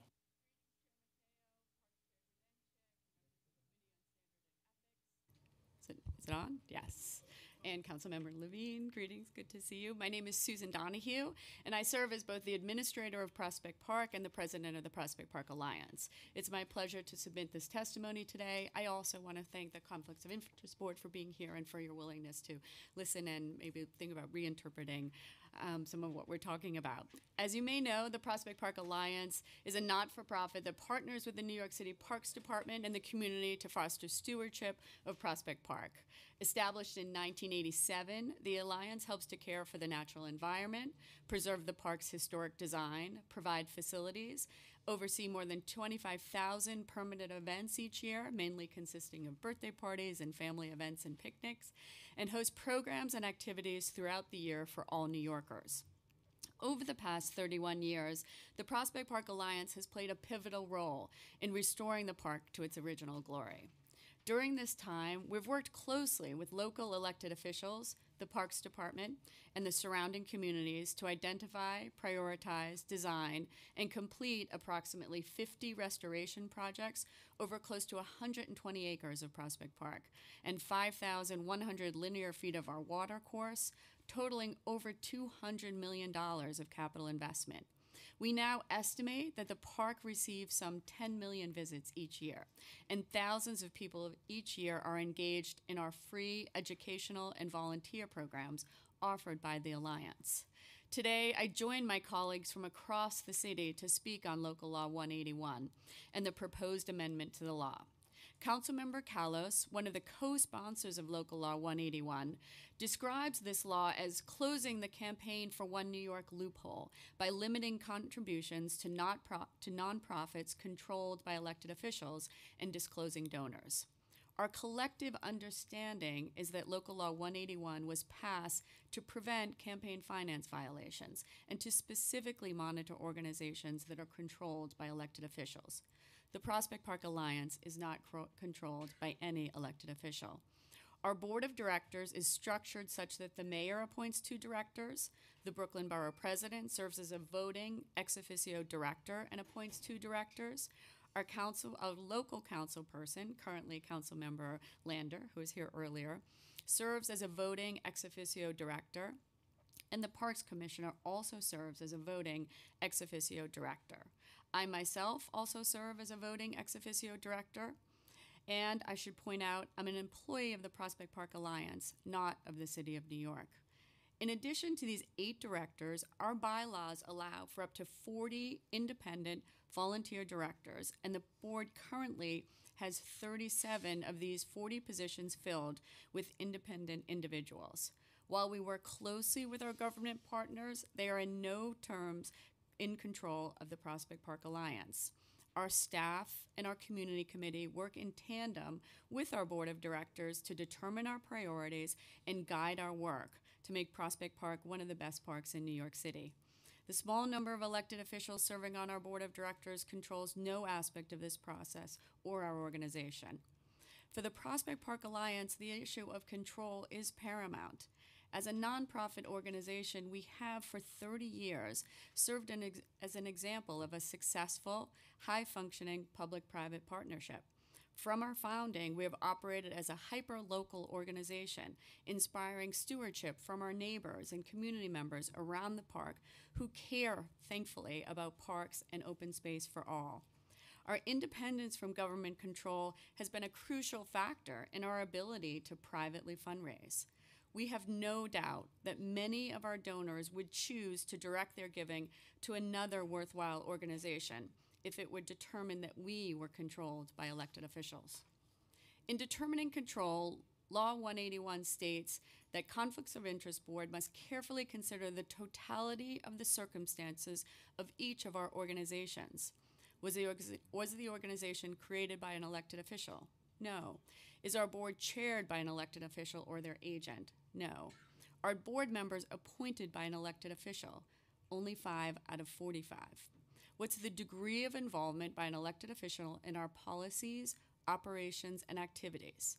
None to extremely limited. As stated, we work in close partnership and work together to build consensus on parks and open space issues with our elected officials and are thankful for that partnership. But we operate independently from the city. We assume that based on one or more of these factors, the Conflict of Interest Board has made the determination that the Prospect Park Alliance is an organization affiliated with an elected official. The proposed amendment to Local Law 181 does nothing to change this determination by the Conflicts of Interest Board. We join our colleagues from across the city in asking that this definition of an organization affiliated with an elected official in 3-901 of the Local Law 181 be clarified. Prospect Park Alliance and the City of New York have enjoyed an extraordinarily fruitful partnership over 3 decades, and we look forward to continuing this relationship for decades to come. However, we encourage you, the City Council, to take the testimonies that you hear today under serious consideration and provide an amendment that will prevent our organizations from being abandoned by our donors. We work tirelessly to raise private dollars to supplement the city's efforts in maintaining and providing green space for the benefit of all New Yorkers. This law is a serious threat to our abilities to do that, and we hope that you will work with us today to correct it. Thank you for the opportunity to testify today, and thank you for the City Council's continued support. Good afternoon, Chairman Matteo, Councilmember Levine.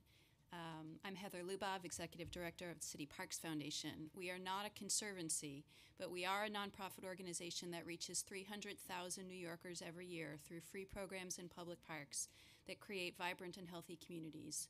I think we all agree that Local Law 181 was enacted to prevent candidates from sidestepping contribution and expenditure limits. But because of COIB's interpretation, this law will have the unintended consequence of chilling a very successful and long-standing public-private partnership between CPF and the Parks Department. As you've heard, COIB has notified us that we are affiliated with an elected official and are therefore subject to the law's restrictions on private fundraising and the burdensome invasive reporting requirements. Being branded as affiliated indicates that the city believes that the Parks Commissioner has substantial control over our operations and our decision-making. We urge the Council to correct this broad interpretation. You've heard that COIB must consider the totality of the criteria. We do not meet those criteria. Our board is independent, and the Parks Commissioner serves ex officio with no vote. However, when COIB implemented 181, it created an additional criteria through its rulemaking. That is the degree to which public servants perform duties on behalf of the organization. We work closely with Parks Department staff, a collaboration that is central to our public-private partnership, and a testament to the willingness of the Parks Department to creatively improve parks. The Council has even given this successful partnership its imprimatur through the Parks Equity Initiative. But since 181 lacks clear criteria, COIB has branded us affiliated, essentially an agent of the mayor, because of this collaboration. In the case of City Parks Foundation, COIB has also considered an additional criteria, which is that we provide limited fiscal sponsorship for the Parks Department. By managing funds that the Parks Department raises and filing the existing COIB required disclosure information, we are ensuring that donors who wish to support the agency's work can do so. There is absolutely no reason that providing fiscal sponsorship to the Parks Department would give it any control over our operations. We will be forced to discontinue this service if it is the cause of our affiliation, placing $3 million in park support in jeopardy.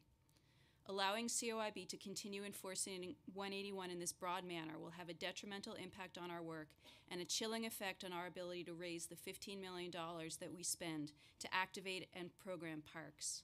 Often our donors support our work precisely because we are private and are not the city government. Complying with the law's requirement that we proactively indicate to donors that we are considered affiliated and as such are required to check the names through the Doing Business database would immediately turn away those supporters. Thank you for the opportunity to testify, and thank you for your support of CPF. Thank you. Is it on? Okay. Always you could drop it a little bit, the mic. Okay. Thanks. Good morning, good afternoon, Chair Matteo and Councilman Levine and other members of the committee. I'm Eloise Hirsch. I'm the president of the Fresh Hills Park Alliance. Thank you for the opportunity to testify today on Local Law 181. I don't usually have a bass voice. Fresh Hills Park Alliance is the not-for-profit that was organized in 2010 to support the development of Fresh Hills Park. As many of you know, Fresh Hills Park is the 2,200-acre former landfill that is now being transformed into the world's largest landfill-to-park project. This is a complex interagency project that represents extraordinary engineering and stewardship by the Department of Sanitation and Parks working together. The mission of the Fresh Hills Park Alliance is to foster the creation and the stewardship of this incredible resource. With this mission, the Fresh Hills Park Alliance is just one of the numerous park organizations all over the city who are dedicated to championing, thank you,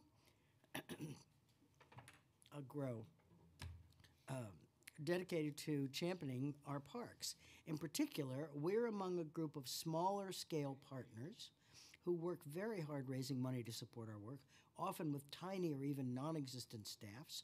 Compared to some of the larger conservancies, you may not hear very much about our outer borough partners in Queens and Staten Island and the Bronx, as well as outer regions of Brooklyn and Manhattan, who are supporting a whole range of initiatives. But our efforts would simply not happen without private support. So I'm testifying today in support of all my colleagues as we ask you to amend Local Law 181 to clarify that it should not apply to park partners such as ourselves. The Board of Directors of the Fresh Hills Park Alliance is completely independent of the City of New York. It's dedicated to supporting the creation and stewardship of Fresh Hills Park. Our volunteer board should not be characterized as agents of the mayor simply because they are working to enhance a public good that is supported by the city. While we understand the good intent of the law was campaign finance report, our inclusion within it implies that we have some sort of political role. However, both our dedicated board of directors and the donors who support us know and rely on the fact that we're independent. Further, Local Law 181 includes a series of reporting requirements which add an astonishing burden of paperwork. We've already talked about that. In addition, the onerous requirement of information concerning a donor's spouse or a domestic partner and children will have a strongly chilling effect, and I'm sure that each of you give donations to organizations that you care most about. I'd ask you to ask yourself how you'd respond should those organizations inform you they will only accept your contribution if you tell them where your spouse works or who your children are. This issue is of crucial concern to Fresh Hills Park Alliance as we operate completely through grants and donations. We could not do what we do without the generosity of Staten Islanders and people all over the city, alongside the generosity and guidance of our board of directors. We're working very hard to make improvements and build support, but change takes time. In fact, except for 3 projects at the edges of the site, Fresh Hills is still closed to the public. with the exception of the substantial array of programs supported by the Alliance. Through agreements and rules that allow safe public access, the Alliance supports STEM education programs for middle through high schoolers, scientific research projects in cooperation with regional universities, a series of public art exhibits and performances, public information tours, birding tours with the Audubon Society, road and bicycle events, and our very popular twice-a-year big open house where we open 800 acres. Remember, Central Park is 840. 800 acres of the site for a full day of outdoor activities. Thousands of people have attended. The Alliance pays for the free bikes that people can borrow and visits by the Staten Island Philharmonic, all the kinds of activities that you would imagine happen in a big, huge, wide open space. The goal of all these activities sponsored by the Alliance is to make the park real to the public and build local support. We seek to alter the perception of what was once the worst blight on Staten Island, a cause that so many fought for so long, and to change that former perception to reveal the enormous and exciting potential for the development of this great civic asset. It's difficult to raise funds for a park that is not open, but our board of directors and Parks Loyal fans are dedicated to supporting these programs. With the help of the City Council amending this law, Fresh Kills Park Alliance and our supporters will steward the park into a better future. I join my colleagues in respectfully requesting that you amend Local Law 181 so that the city's diverse and committed partner organizations like the Alliance are not included in this law. Thank you for the opportunity to testify today.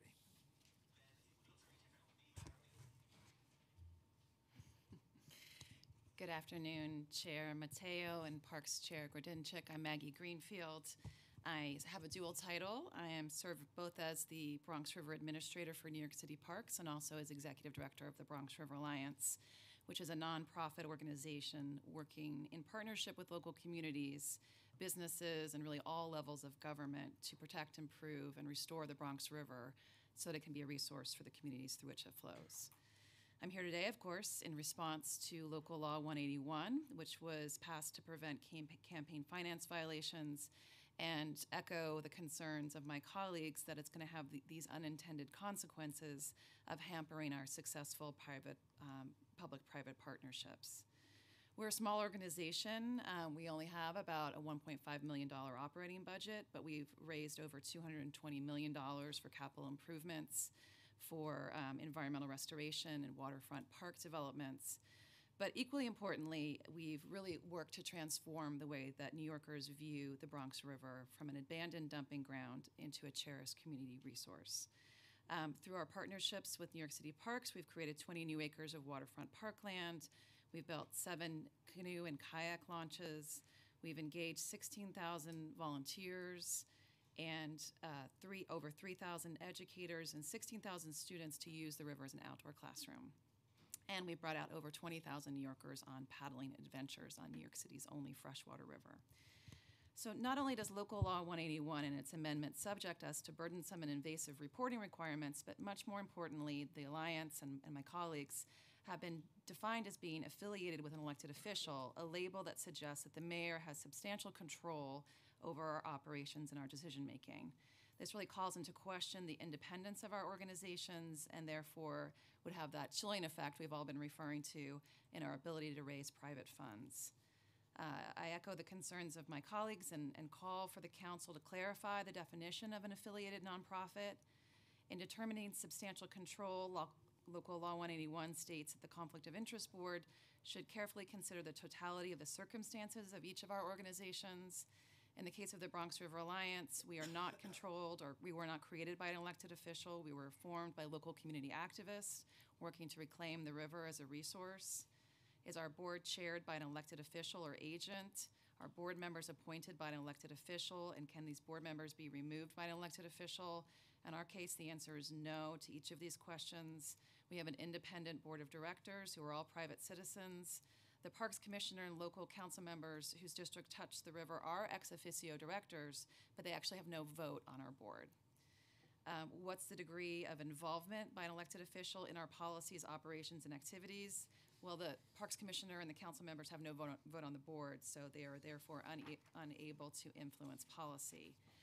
And to what degree thank you, Louise, do public servants acting under the authority or direction of elected official or agent of the elected official perform duties on behalf of the organization as part of their official city employment?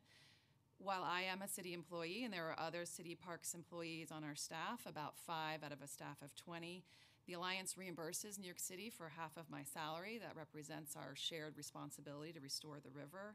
But the board of directors of the Alliance has the authority to determine policy and the overall direction of the Bronx River Alliance. At times, this has resulted in the Alliance taking positions that are contrary to those of the city, which really demonstrates that this relationship with the city does not prevent the Alliance from taking independent stances. What's the purpose of the Bronx River Alliance? Our mission is to protect, improve, and restore the Bronx River corridor so that it can be a healthy resource for the communities through which it flows. There's no reading of this mission that would include promotion of elected officials. We do, however, work closely with the Parks Department on capital projects, our programs, and day-to-day operations. That's the nature of a public-private partnership. Because the law lacks a clear criteria for an affiliated organization that really examines each circumstance closely, we have been determined to be controlled by the mayor, and that's just not the case. We therefore ask the council to include language. Well, first of all, I'm pleased to hear the direction of the conversation today to do this carve-out for unrestricted organizations like ourselves. So I think I'll just leave that as that, actually. But we do just want to really echo what my colleagues have said, that being listed as an affiliated organization would have a chilling effect on our ability to raise private dollars that help supplement the city's efforts to support, develop, and program our public parks. As many here have said today, many donors give because they see us as independent entities, and so being affiliated with an elected official would be detrimental to our fundraising. So thank you for the opportunity to testify today here, and thank you for your support of our parks and of the Bronx River. Thank you. Thank you, everyone, for your work throughout the city. It's much appreciated, and I know my colleague Mark Levine wants to say a few words. Thank you, Chair Matteo. We've now heard from, I think, 8 different conservancies between the 2 panels. All 5 boroughs have been represented. We've had some very small nonprofits and some of the larger conservancies, and you've all spoken very powerfully in your own words in different ways, but a few themes have come through. Clearly, the burden on all of you from this kind of legislation would be significant. Clearly, none of you are engaged in any of the political activities that are targeted by this legislation. And one point which I don't think we brought up as much as we should have in our questioning of COI was the fact that this also would impact the donors themselves, who understandably didn't think they were signing up for disclosing things about their family and other matters that they'd like to keep private. And as Commissioner Benepe noted, I'm not sure if he's still here, but there he is tweeting, as always. As Commissioner Benepe noted, there's nothing necessarily nefarious about wanting to be an anonymous donor. In fact, since it's Hanukkah and the Jewish faith, anonymous charity is considered a higher form of charity because it's not about you. So there could be lots of good reasons for someone wanting to be anonymous. And if you eliminate that as an option, you're probably going to lose some donors. Again, there's no public interest in understanding political forces at play here. Those interests would trump anonymity in other contexts, Citizens United related entities, et cetera. But that is nothing at all to do with Parks Conservancies. So I'm just validating your message. And thank you for speaking out. And of course, thank you for the work you're doing for our wonderful green spaces every single day. Thank you, Mr. Chair. Thank you. Thank you. We have 2 more panels. Yeah. We're going to call up Susan Lerner and Alex Camarda.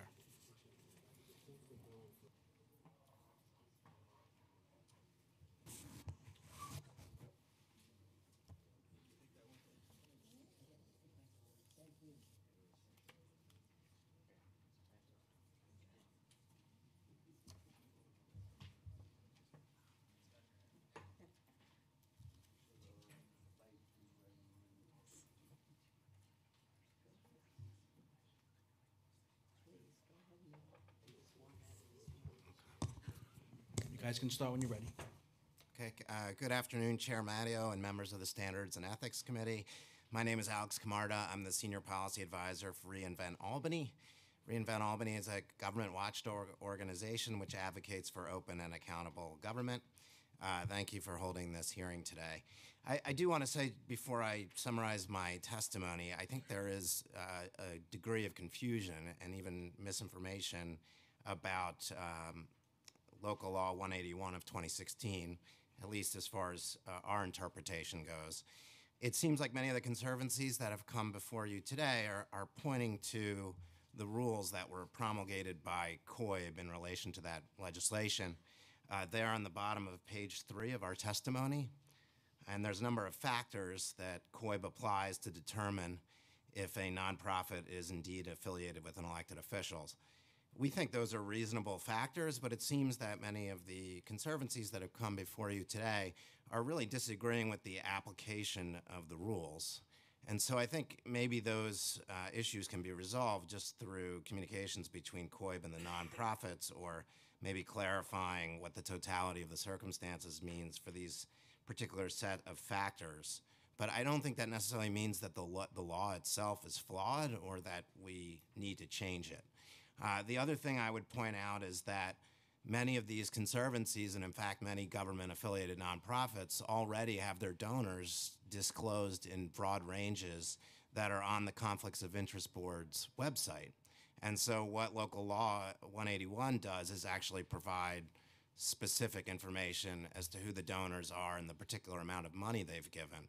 But that information is already available in ranges in a hundreds of pages PDF on COIB's website. So, and I think as New Yorkers for Parks indicated, they're providing some of this information already to the agencies, which I then believe are disclosing it to COIB. So the mechanism is in place. Some of these things may need to be refined or worked through, but I don't think under any circumstance that donations that are now being reported, at least in ranges, should not be reported. We would certainly oppose that.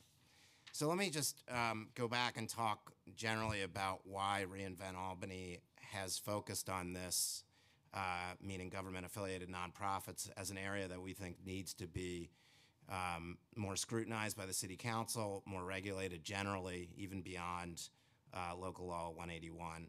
So we do this work not only in New York City, but in New York State, and we also are connected to many groups across the country in the open government community.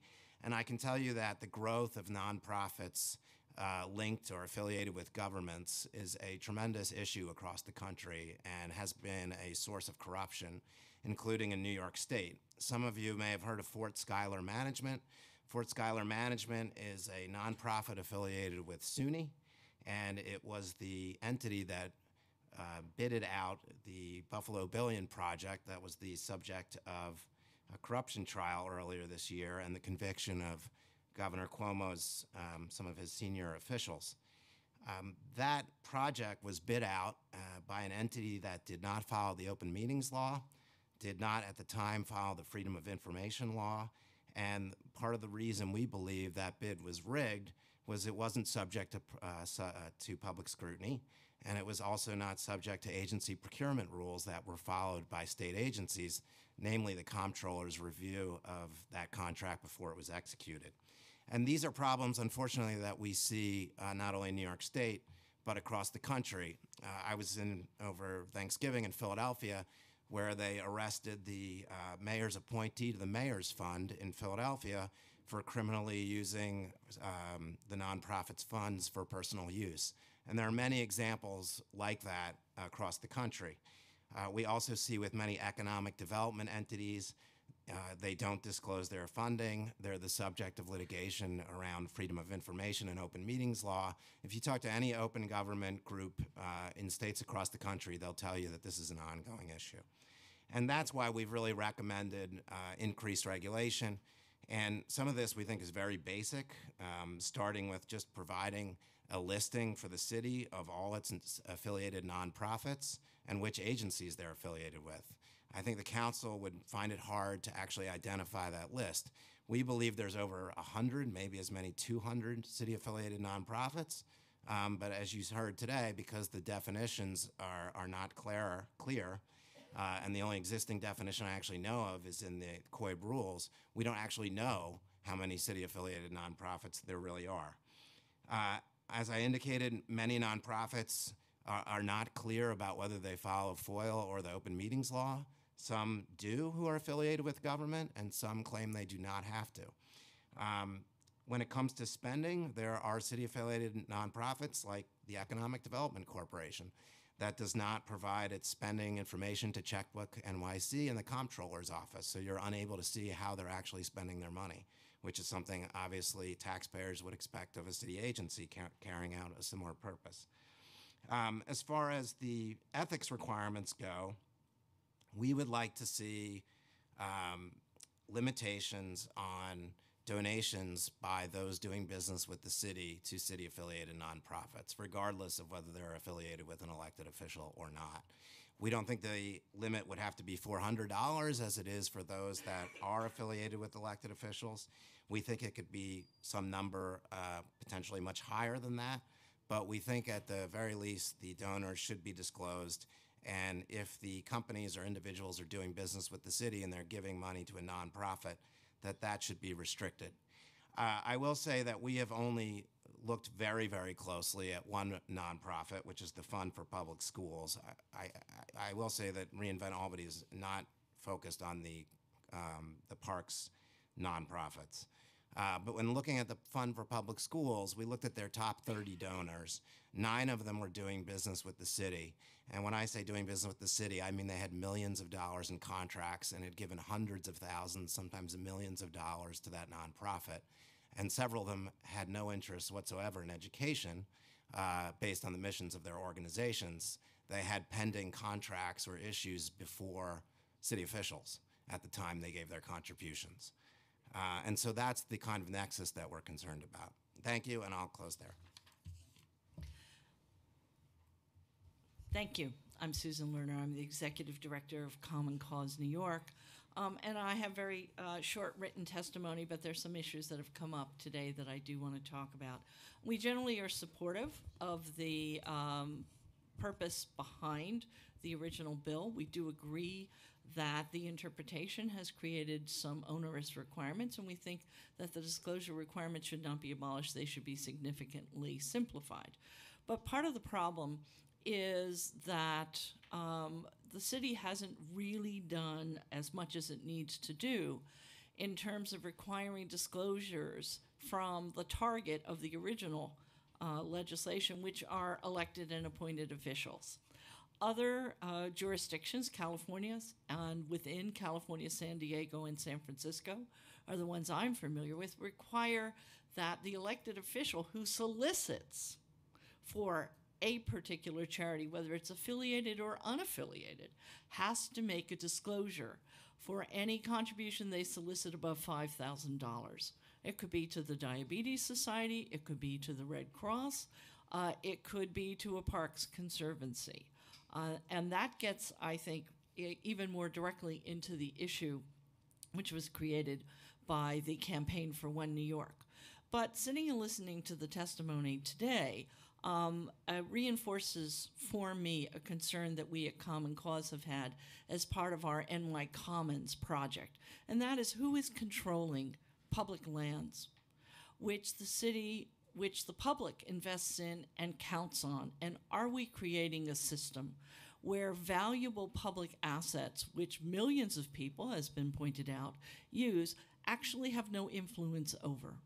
When you have a city government which controls public assets, there's at least a check at the ballot box. I understand the financial pressures, but we seem to have gone from one extreme to the other, where there is only the government involved to a situation where the government actually is more than happy to hand over control over important assets and determine how they will be used without the input of people who frankly don't have the money to sit on the board. And we have countless instances of public-private partnerships in conflict with their surrounding communities about how the public assets which they control are going to be handled. And the one that comes to mind most readily is several years old, but that has to do with a debate between the Randall's Park Island Conservancy and the East Harlem communities, where the entity that controls Randall's Island wanted to restrict the use of the playing fields during certain hours to only entities which contributed, and the community objected. It was quite a fight because there's no accountability on the board. There's no transparency on the boards. So that may not be an issue which necessarily this committee should be taking up, but I agree totally with Alex and Reinvent Albany that we need to have a more general conversation to get the balance right so that there is more accountability and transparency for these entities which are controlling extremely valuable public assets and in some instances deciding to give away or trade away control, public ownership of those assets without a lot of oversight. So that's an issue which I hope when we're talking about land use in general we'll be able to address, perhaps through the Charter Revision Commission or through another commission. But today I do believe that the impetus behind the amendment is the proper one in getting the balance right to be sure that the disclosures are not horribly onerous and that they are meaningful to the public is something which I think we should be addressing. I think that the amendment is, it perhaps requires too many details. I'm open to the idea of withdrawing the family disclosures, although as somebody who does the research, trying to figure out who the donors are and what their motivations beyond altruism, because often, let's be honest, it's not just altruism, is often very challenging.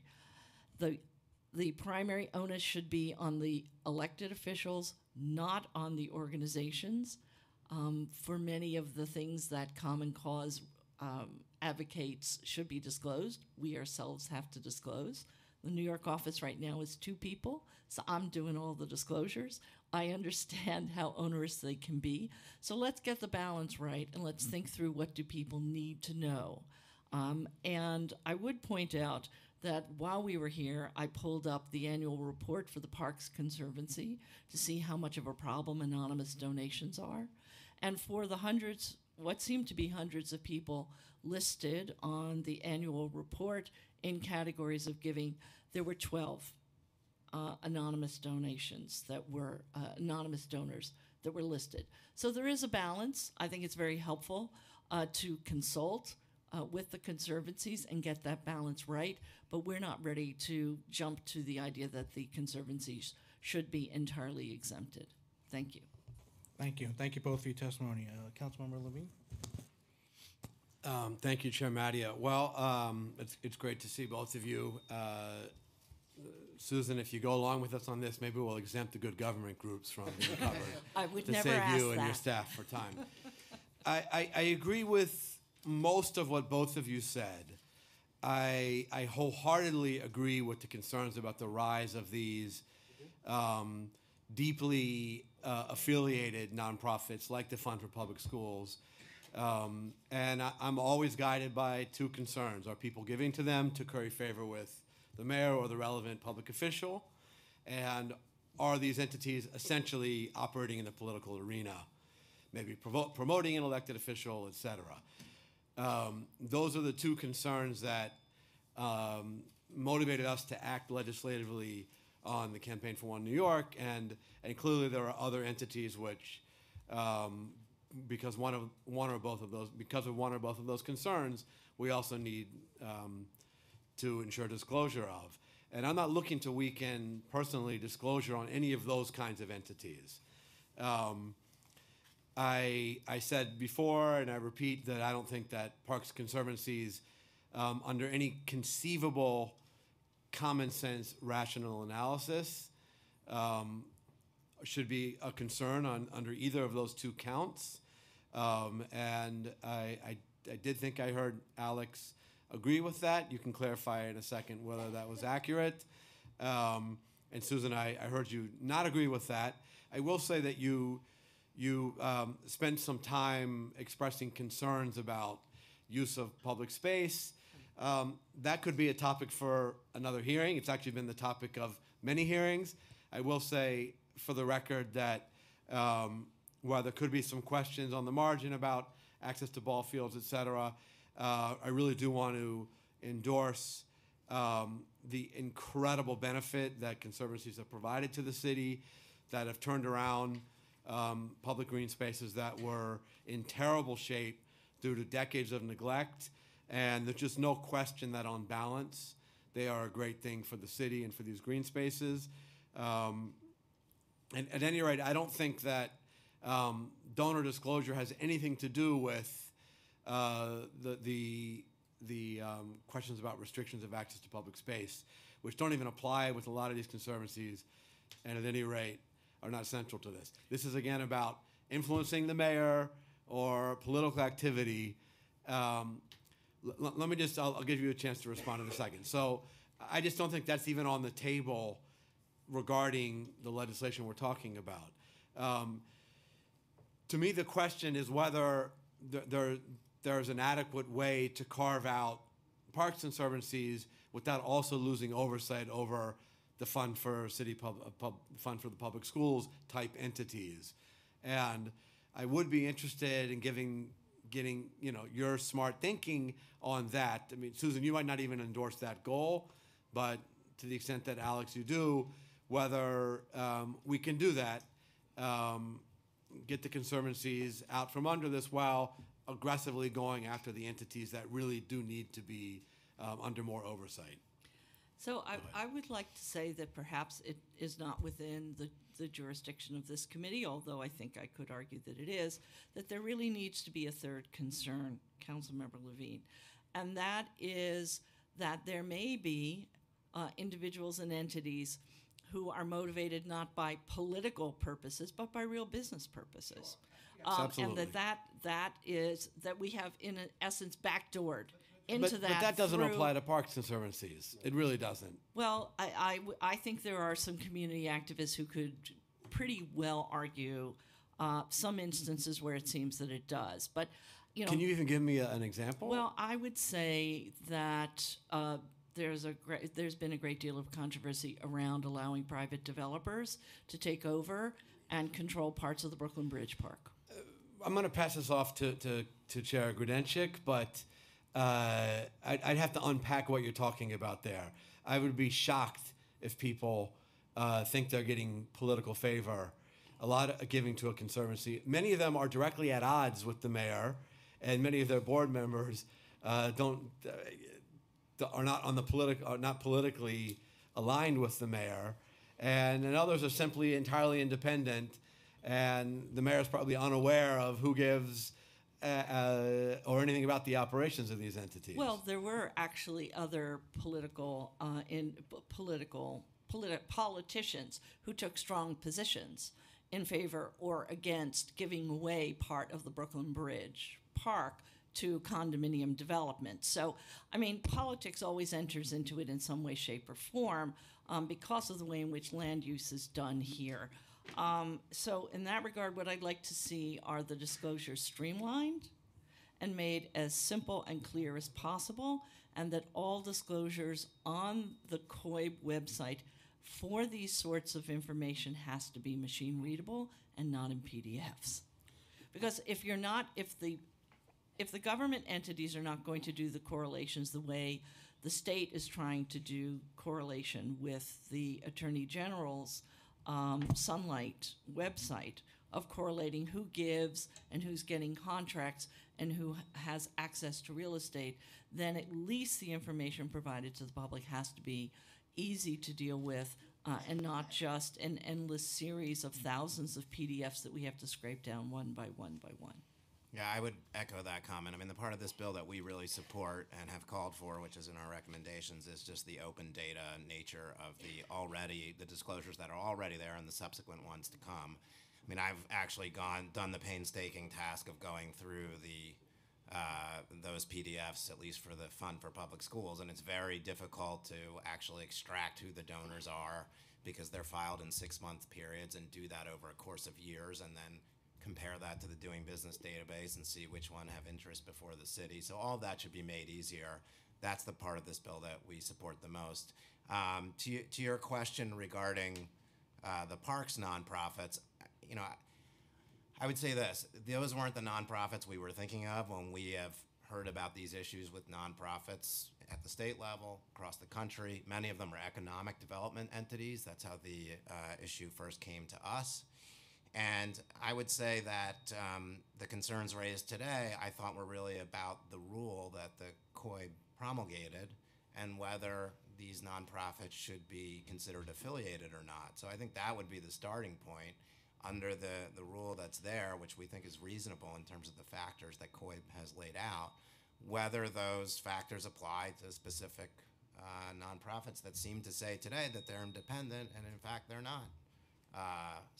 You know, they're not meeting that criteria. I don't know who's right because I don't know their organizations and I don't know how COIB's applying it, but I think that's the starting point. Right, but again, common sense helps us understand the situation. The conservancies are not controlled by the mayor, or they're not controlled. They are really as independent as nonprofits can be, and maybe we need to examine the standards that COIB set out. But my question is whether there's a legislative fix here that, since you seem to endorse carving out parks nonprofits, is there a legislative solution? What I'm saying is I know now from having looked at the COIB's website that contributions by many of these conservancies are disclosed. They're disclosed in ranges that are pretty broad, and it seems that they're disclosed by the city agency they're affiliated with rather than the nonprofit. I wouldn't want to see anything less than what's currently being done. We really want to put the onus on the agencies, much more than the private entities, to be sure that the disclosures are correct and usable by the public. And I don't want to create the impression that somehow or other Common Cause is against conservancies or public-private partnerships, but we've got to get the balance right. Councilmember Grodenchik. Thank you, Ms. Lerner and Mr. Camarda, for being here today. I just want to state for the record a couple of things, just in response to what you testified. No parkland has been given away. As you know, as you probably know, it would take an act of the state legislature with the governor's signature to do that. I do share your concerns, and we recently held a hearing about joint operated playgrounds, especially with regard to Marx Brothers playgrounds, but there are over 200, I think 65, depending on how you count, joint operated playgrounds, and it's one thing if we build a New York City public school on them. It's another thing if we're building, you know, the tallest tower between 96th Street and Boston. So that's a big difference in my viewpoint, and I think most of my colleagues and most people would share that. I am very concerned as the Parks Chair and as a New Yorker about the damage that might be done to conservancies. As you heard the testimony from the COIB, my colleagues from the conservancies themselves, there has never been, thankfully, a hint of scandal in any way, shape, or form regarding hundreds and hundreds of millions, and I think it's probably in excess of $1 billion that has been raised by these organizations. We do remember what our major parks look like before conservancies, and I, for one, do not want to revisit that in my lifetime or beyond my lifetime. And I agree with you that we need to take necessary and prudent steps, but I also think, in balance, that the conservancies are being punished for something that they haven't done. So we have to find the bad actors. There certainly are, without pointing fingers, but not in New York City parks. And we work very closely with Commissioner Silver, who's done an excellent job with his borough commissioners and all those things. And I have visited, I think, I'm closing in on 100 parks now in 2/3 of the districts, and many of them operated by conservancies, and they're doing a wonderful job. So that has to be kept also, in my mind, at least at the forefront. Obviously, we want to be as transparent as possible, but I think that there are things in place already. And you heard that the Conflict of Interest Board testified today that they would support a carve-out in this case. I'm also available to you if you'd like to meet with me. I've met with dozens and dozens and dozens of groups, some of them a dozen times with regard to our parks. And just to put it in balance, you know, the parks budget, which Ms. Kelly testified about before, is slightly over $500 million a year. So if you do the math, there is a very substantial portion of funding that comes into our New York City parks, which are open for everybody to enjoy. Central Park being the world-famous park, but at least 17 of them are raising $1 million a year, which would otherwise not come into our park system. So I'm all in favor of striking a balance, and I appreciate very, very much your testimony. I look forward to meeting with you about this privately. Call my office, and I don't run my life, so if you want to meet with me, please call my office, and they'll set that up. Thank you, Mr. Chairman. That's good to know, Councilmember Gerstenchik. Thank you both for your testimony. Our last panel, certainly last but certainly not least, Katie Horowitz, Hope Cohen, Pamela Pettyjohn, and Christina Taylor. Mm-hmm. Yeah.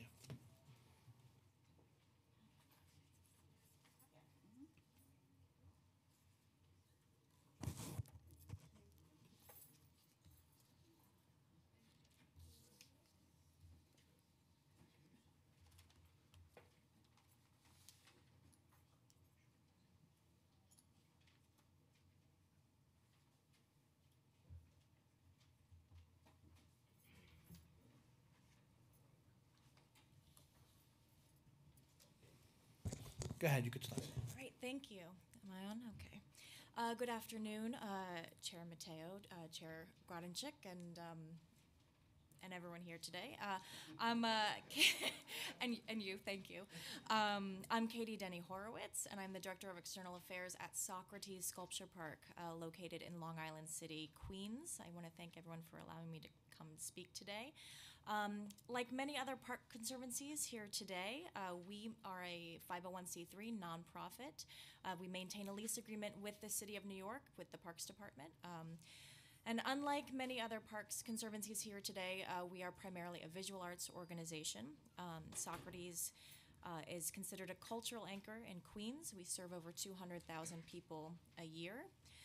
Socrates was a landfill site, about 5 acres on the waterfront of Long Island City, until 1986. Shortly after the Central Park Conservancy was created, an artist named Mark DeSuvero and community members in Long Island City, Queens, came to clean up the 5-acre site and make it into a public park for use of the community. The Commissioner Silver does sit ex officio on our board. 15 of whom are artists, architects, local business members. I'd like to point out that half of our board is living or working in our community.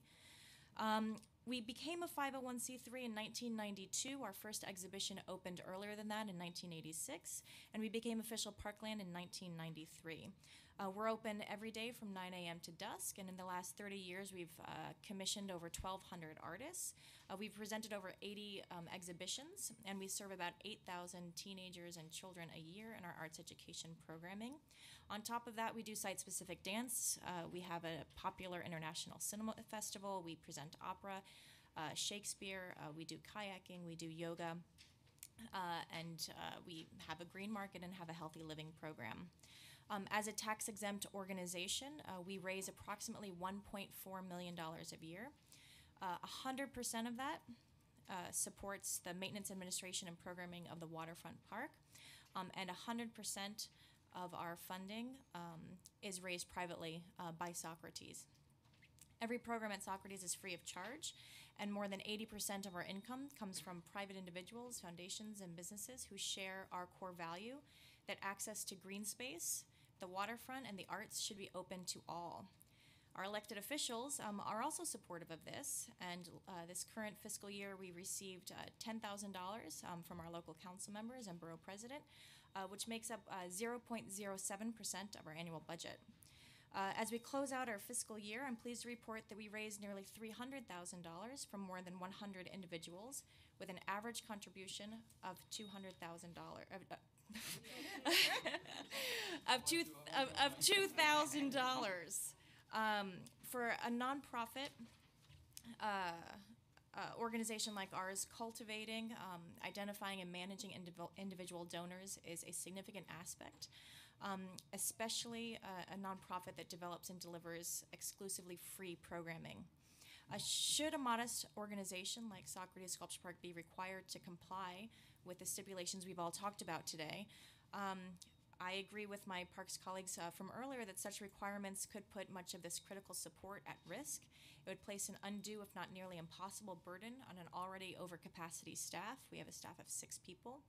And it would confuse or worse jeopardize our donor relationships by introducing new demands on our individual contributors. Socrates wholeheartedly supports amending Local Law 181, and I, again, like my colleagues, I'm pleased to hear that there is direction in moving toward exempting nonprofit parks conservancies, so that you can clearly more define your target organizations so as not to unintentionally cause harm and put fundraising efforts at risk for a broad and diverse array of nonprofits that make our city vibrant. Thank you very much.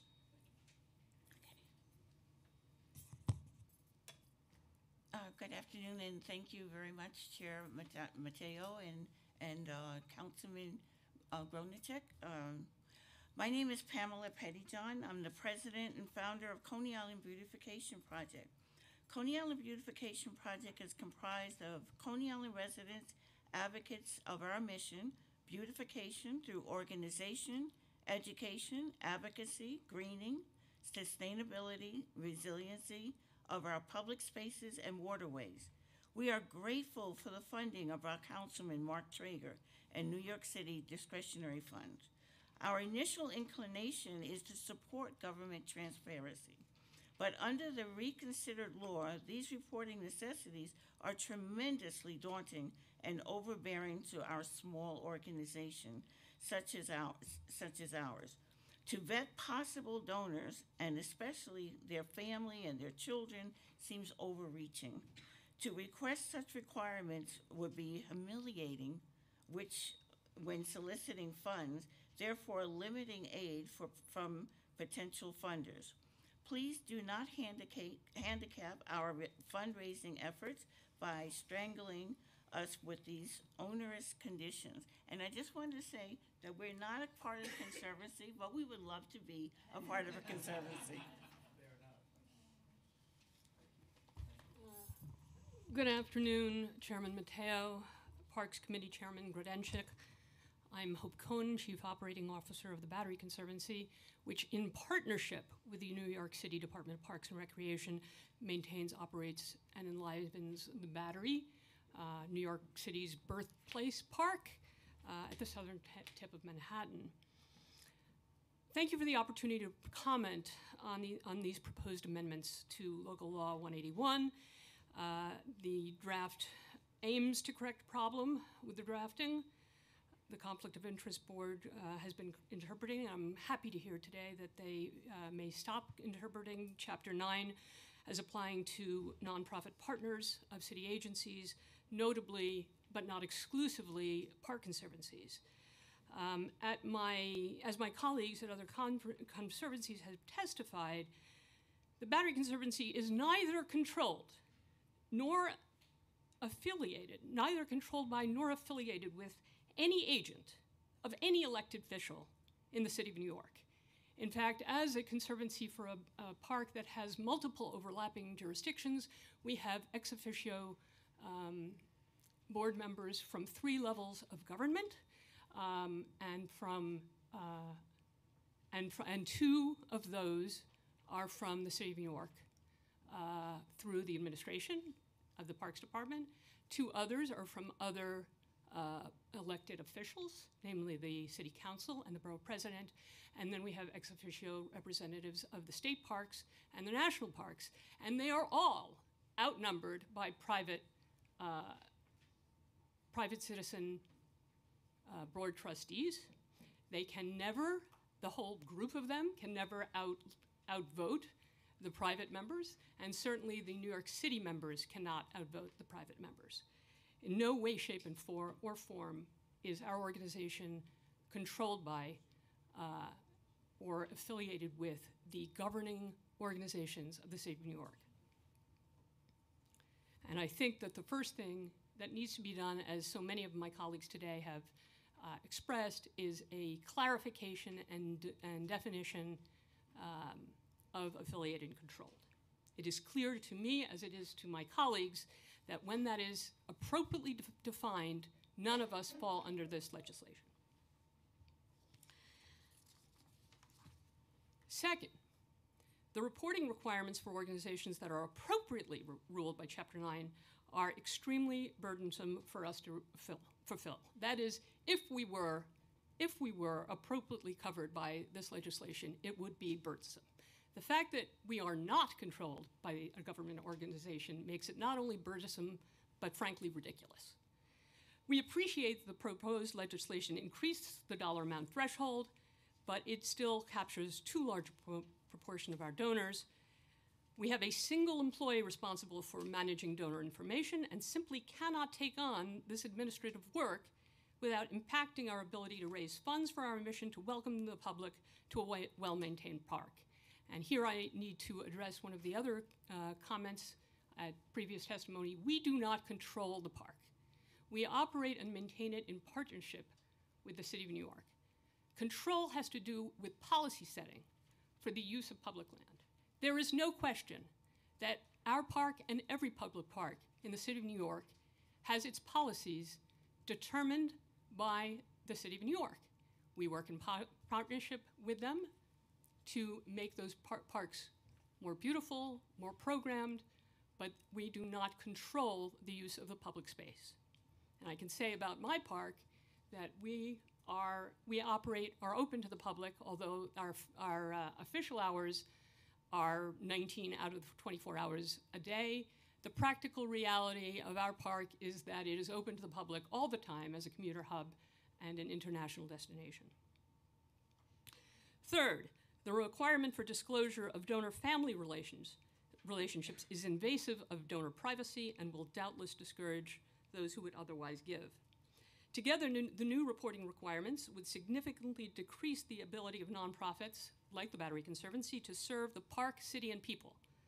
By redirecting precious donations resources to this new reporting, discouraging donors who want their gifts to support the mission of a nonprofit rather than administrative overhead, which is what we're talking about, it's overhead, and discouraging donors who wish to protect the privacy of their family relations. We hope that you will agree that the Battery Conservancy and our colleagues today partner with the city independently of government control. We labor to raise every cent, and I believe these precious resources must be dedicated to the work we do to deliver services to New Yorkers.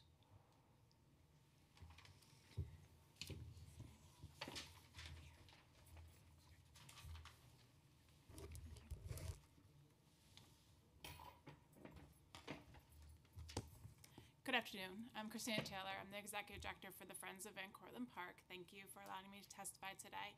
At this point, I honestly don't know if we are going to be required to do this or not. I didn't receive a letter until last week when I called the Conflict of Interest Board because I wanted to find out more about this hearing and what was going on, and apparently that put us on their radar, so I immediately got a letter. So we are going to be, yeah, exactly. Sometimes ignorance is bliss. We will be responding this week, and I'm hoping they agree with us that we do not fall under this, but even if they say we don't, we stand with our colleagues today to say that parks, conservancies, and friends of groups should not be required. And I like the way the conversation's leaning about possibly carving us out of this requirement, because the requirement for donors to provide such information as, you know, who their family members are so we can check to see they're doing business with the city is an overreach and likely to have a terrible impact on donations that our organizations receive. The law should be limited to nonprofits that are actually controlled or strongly influenced by the city officials, and donors that give very substantial sums of money to an organization, either a set percentage of a budget or a very high dollar amount. The Friends of Van Cortlandt Park is the leading fundraising organization for Van Cortlandt Park, the third largest park in New York City. We carry out vital environmental education and restoration and enhancement of the park, its forests and trails. We've grown to become the park's primary free educational organization, doing programs for 6,000 children and adults each year. We're a small organization with only 4 full-time staff members and a budget under $500,000. We work really hard to make sure that as much of our time and effort can go into the park as possible, which is why I'm the only staff member who spends the majority of the time not in the park and doing paperwork like this. As it's currently written, and as the Conflict of Interest Board is interpreting it, it would require a burdensome amount of my time collecting information from our donors who would be reluctant to give it in the first place, rather than spending time raising additional dollars that are sorely needed for our park. Furthermore, donors have already expressed their concerns to us we feel that several donors will also decrease their donation amounts to whatever is under the reporting requirement. The mere presence of a few government officials on a board of directors and serving as ex officio board members in no way means that an organization is under control of that person or a group of persons. We have a significant ex officio board with elected officials such as our councilman and appointees such as the Bronx Borough Commissioner. However, and we have one government official on our regular board of directors who's a city employee. That's basically all she is. And we routinely take odds with the city. We've actually sued the city. While we understand that there are limited groups of nonprofits that are formed by elected officials or directly affiliated with them, Parks Conservancy and Friends groups do not fall in that category. If the council insists that a reporting requirement remain, the trigger amount must be increased to capture only the highest level donors, such as $25,000 per year, or be set percentage of an organization's budget.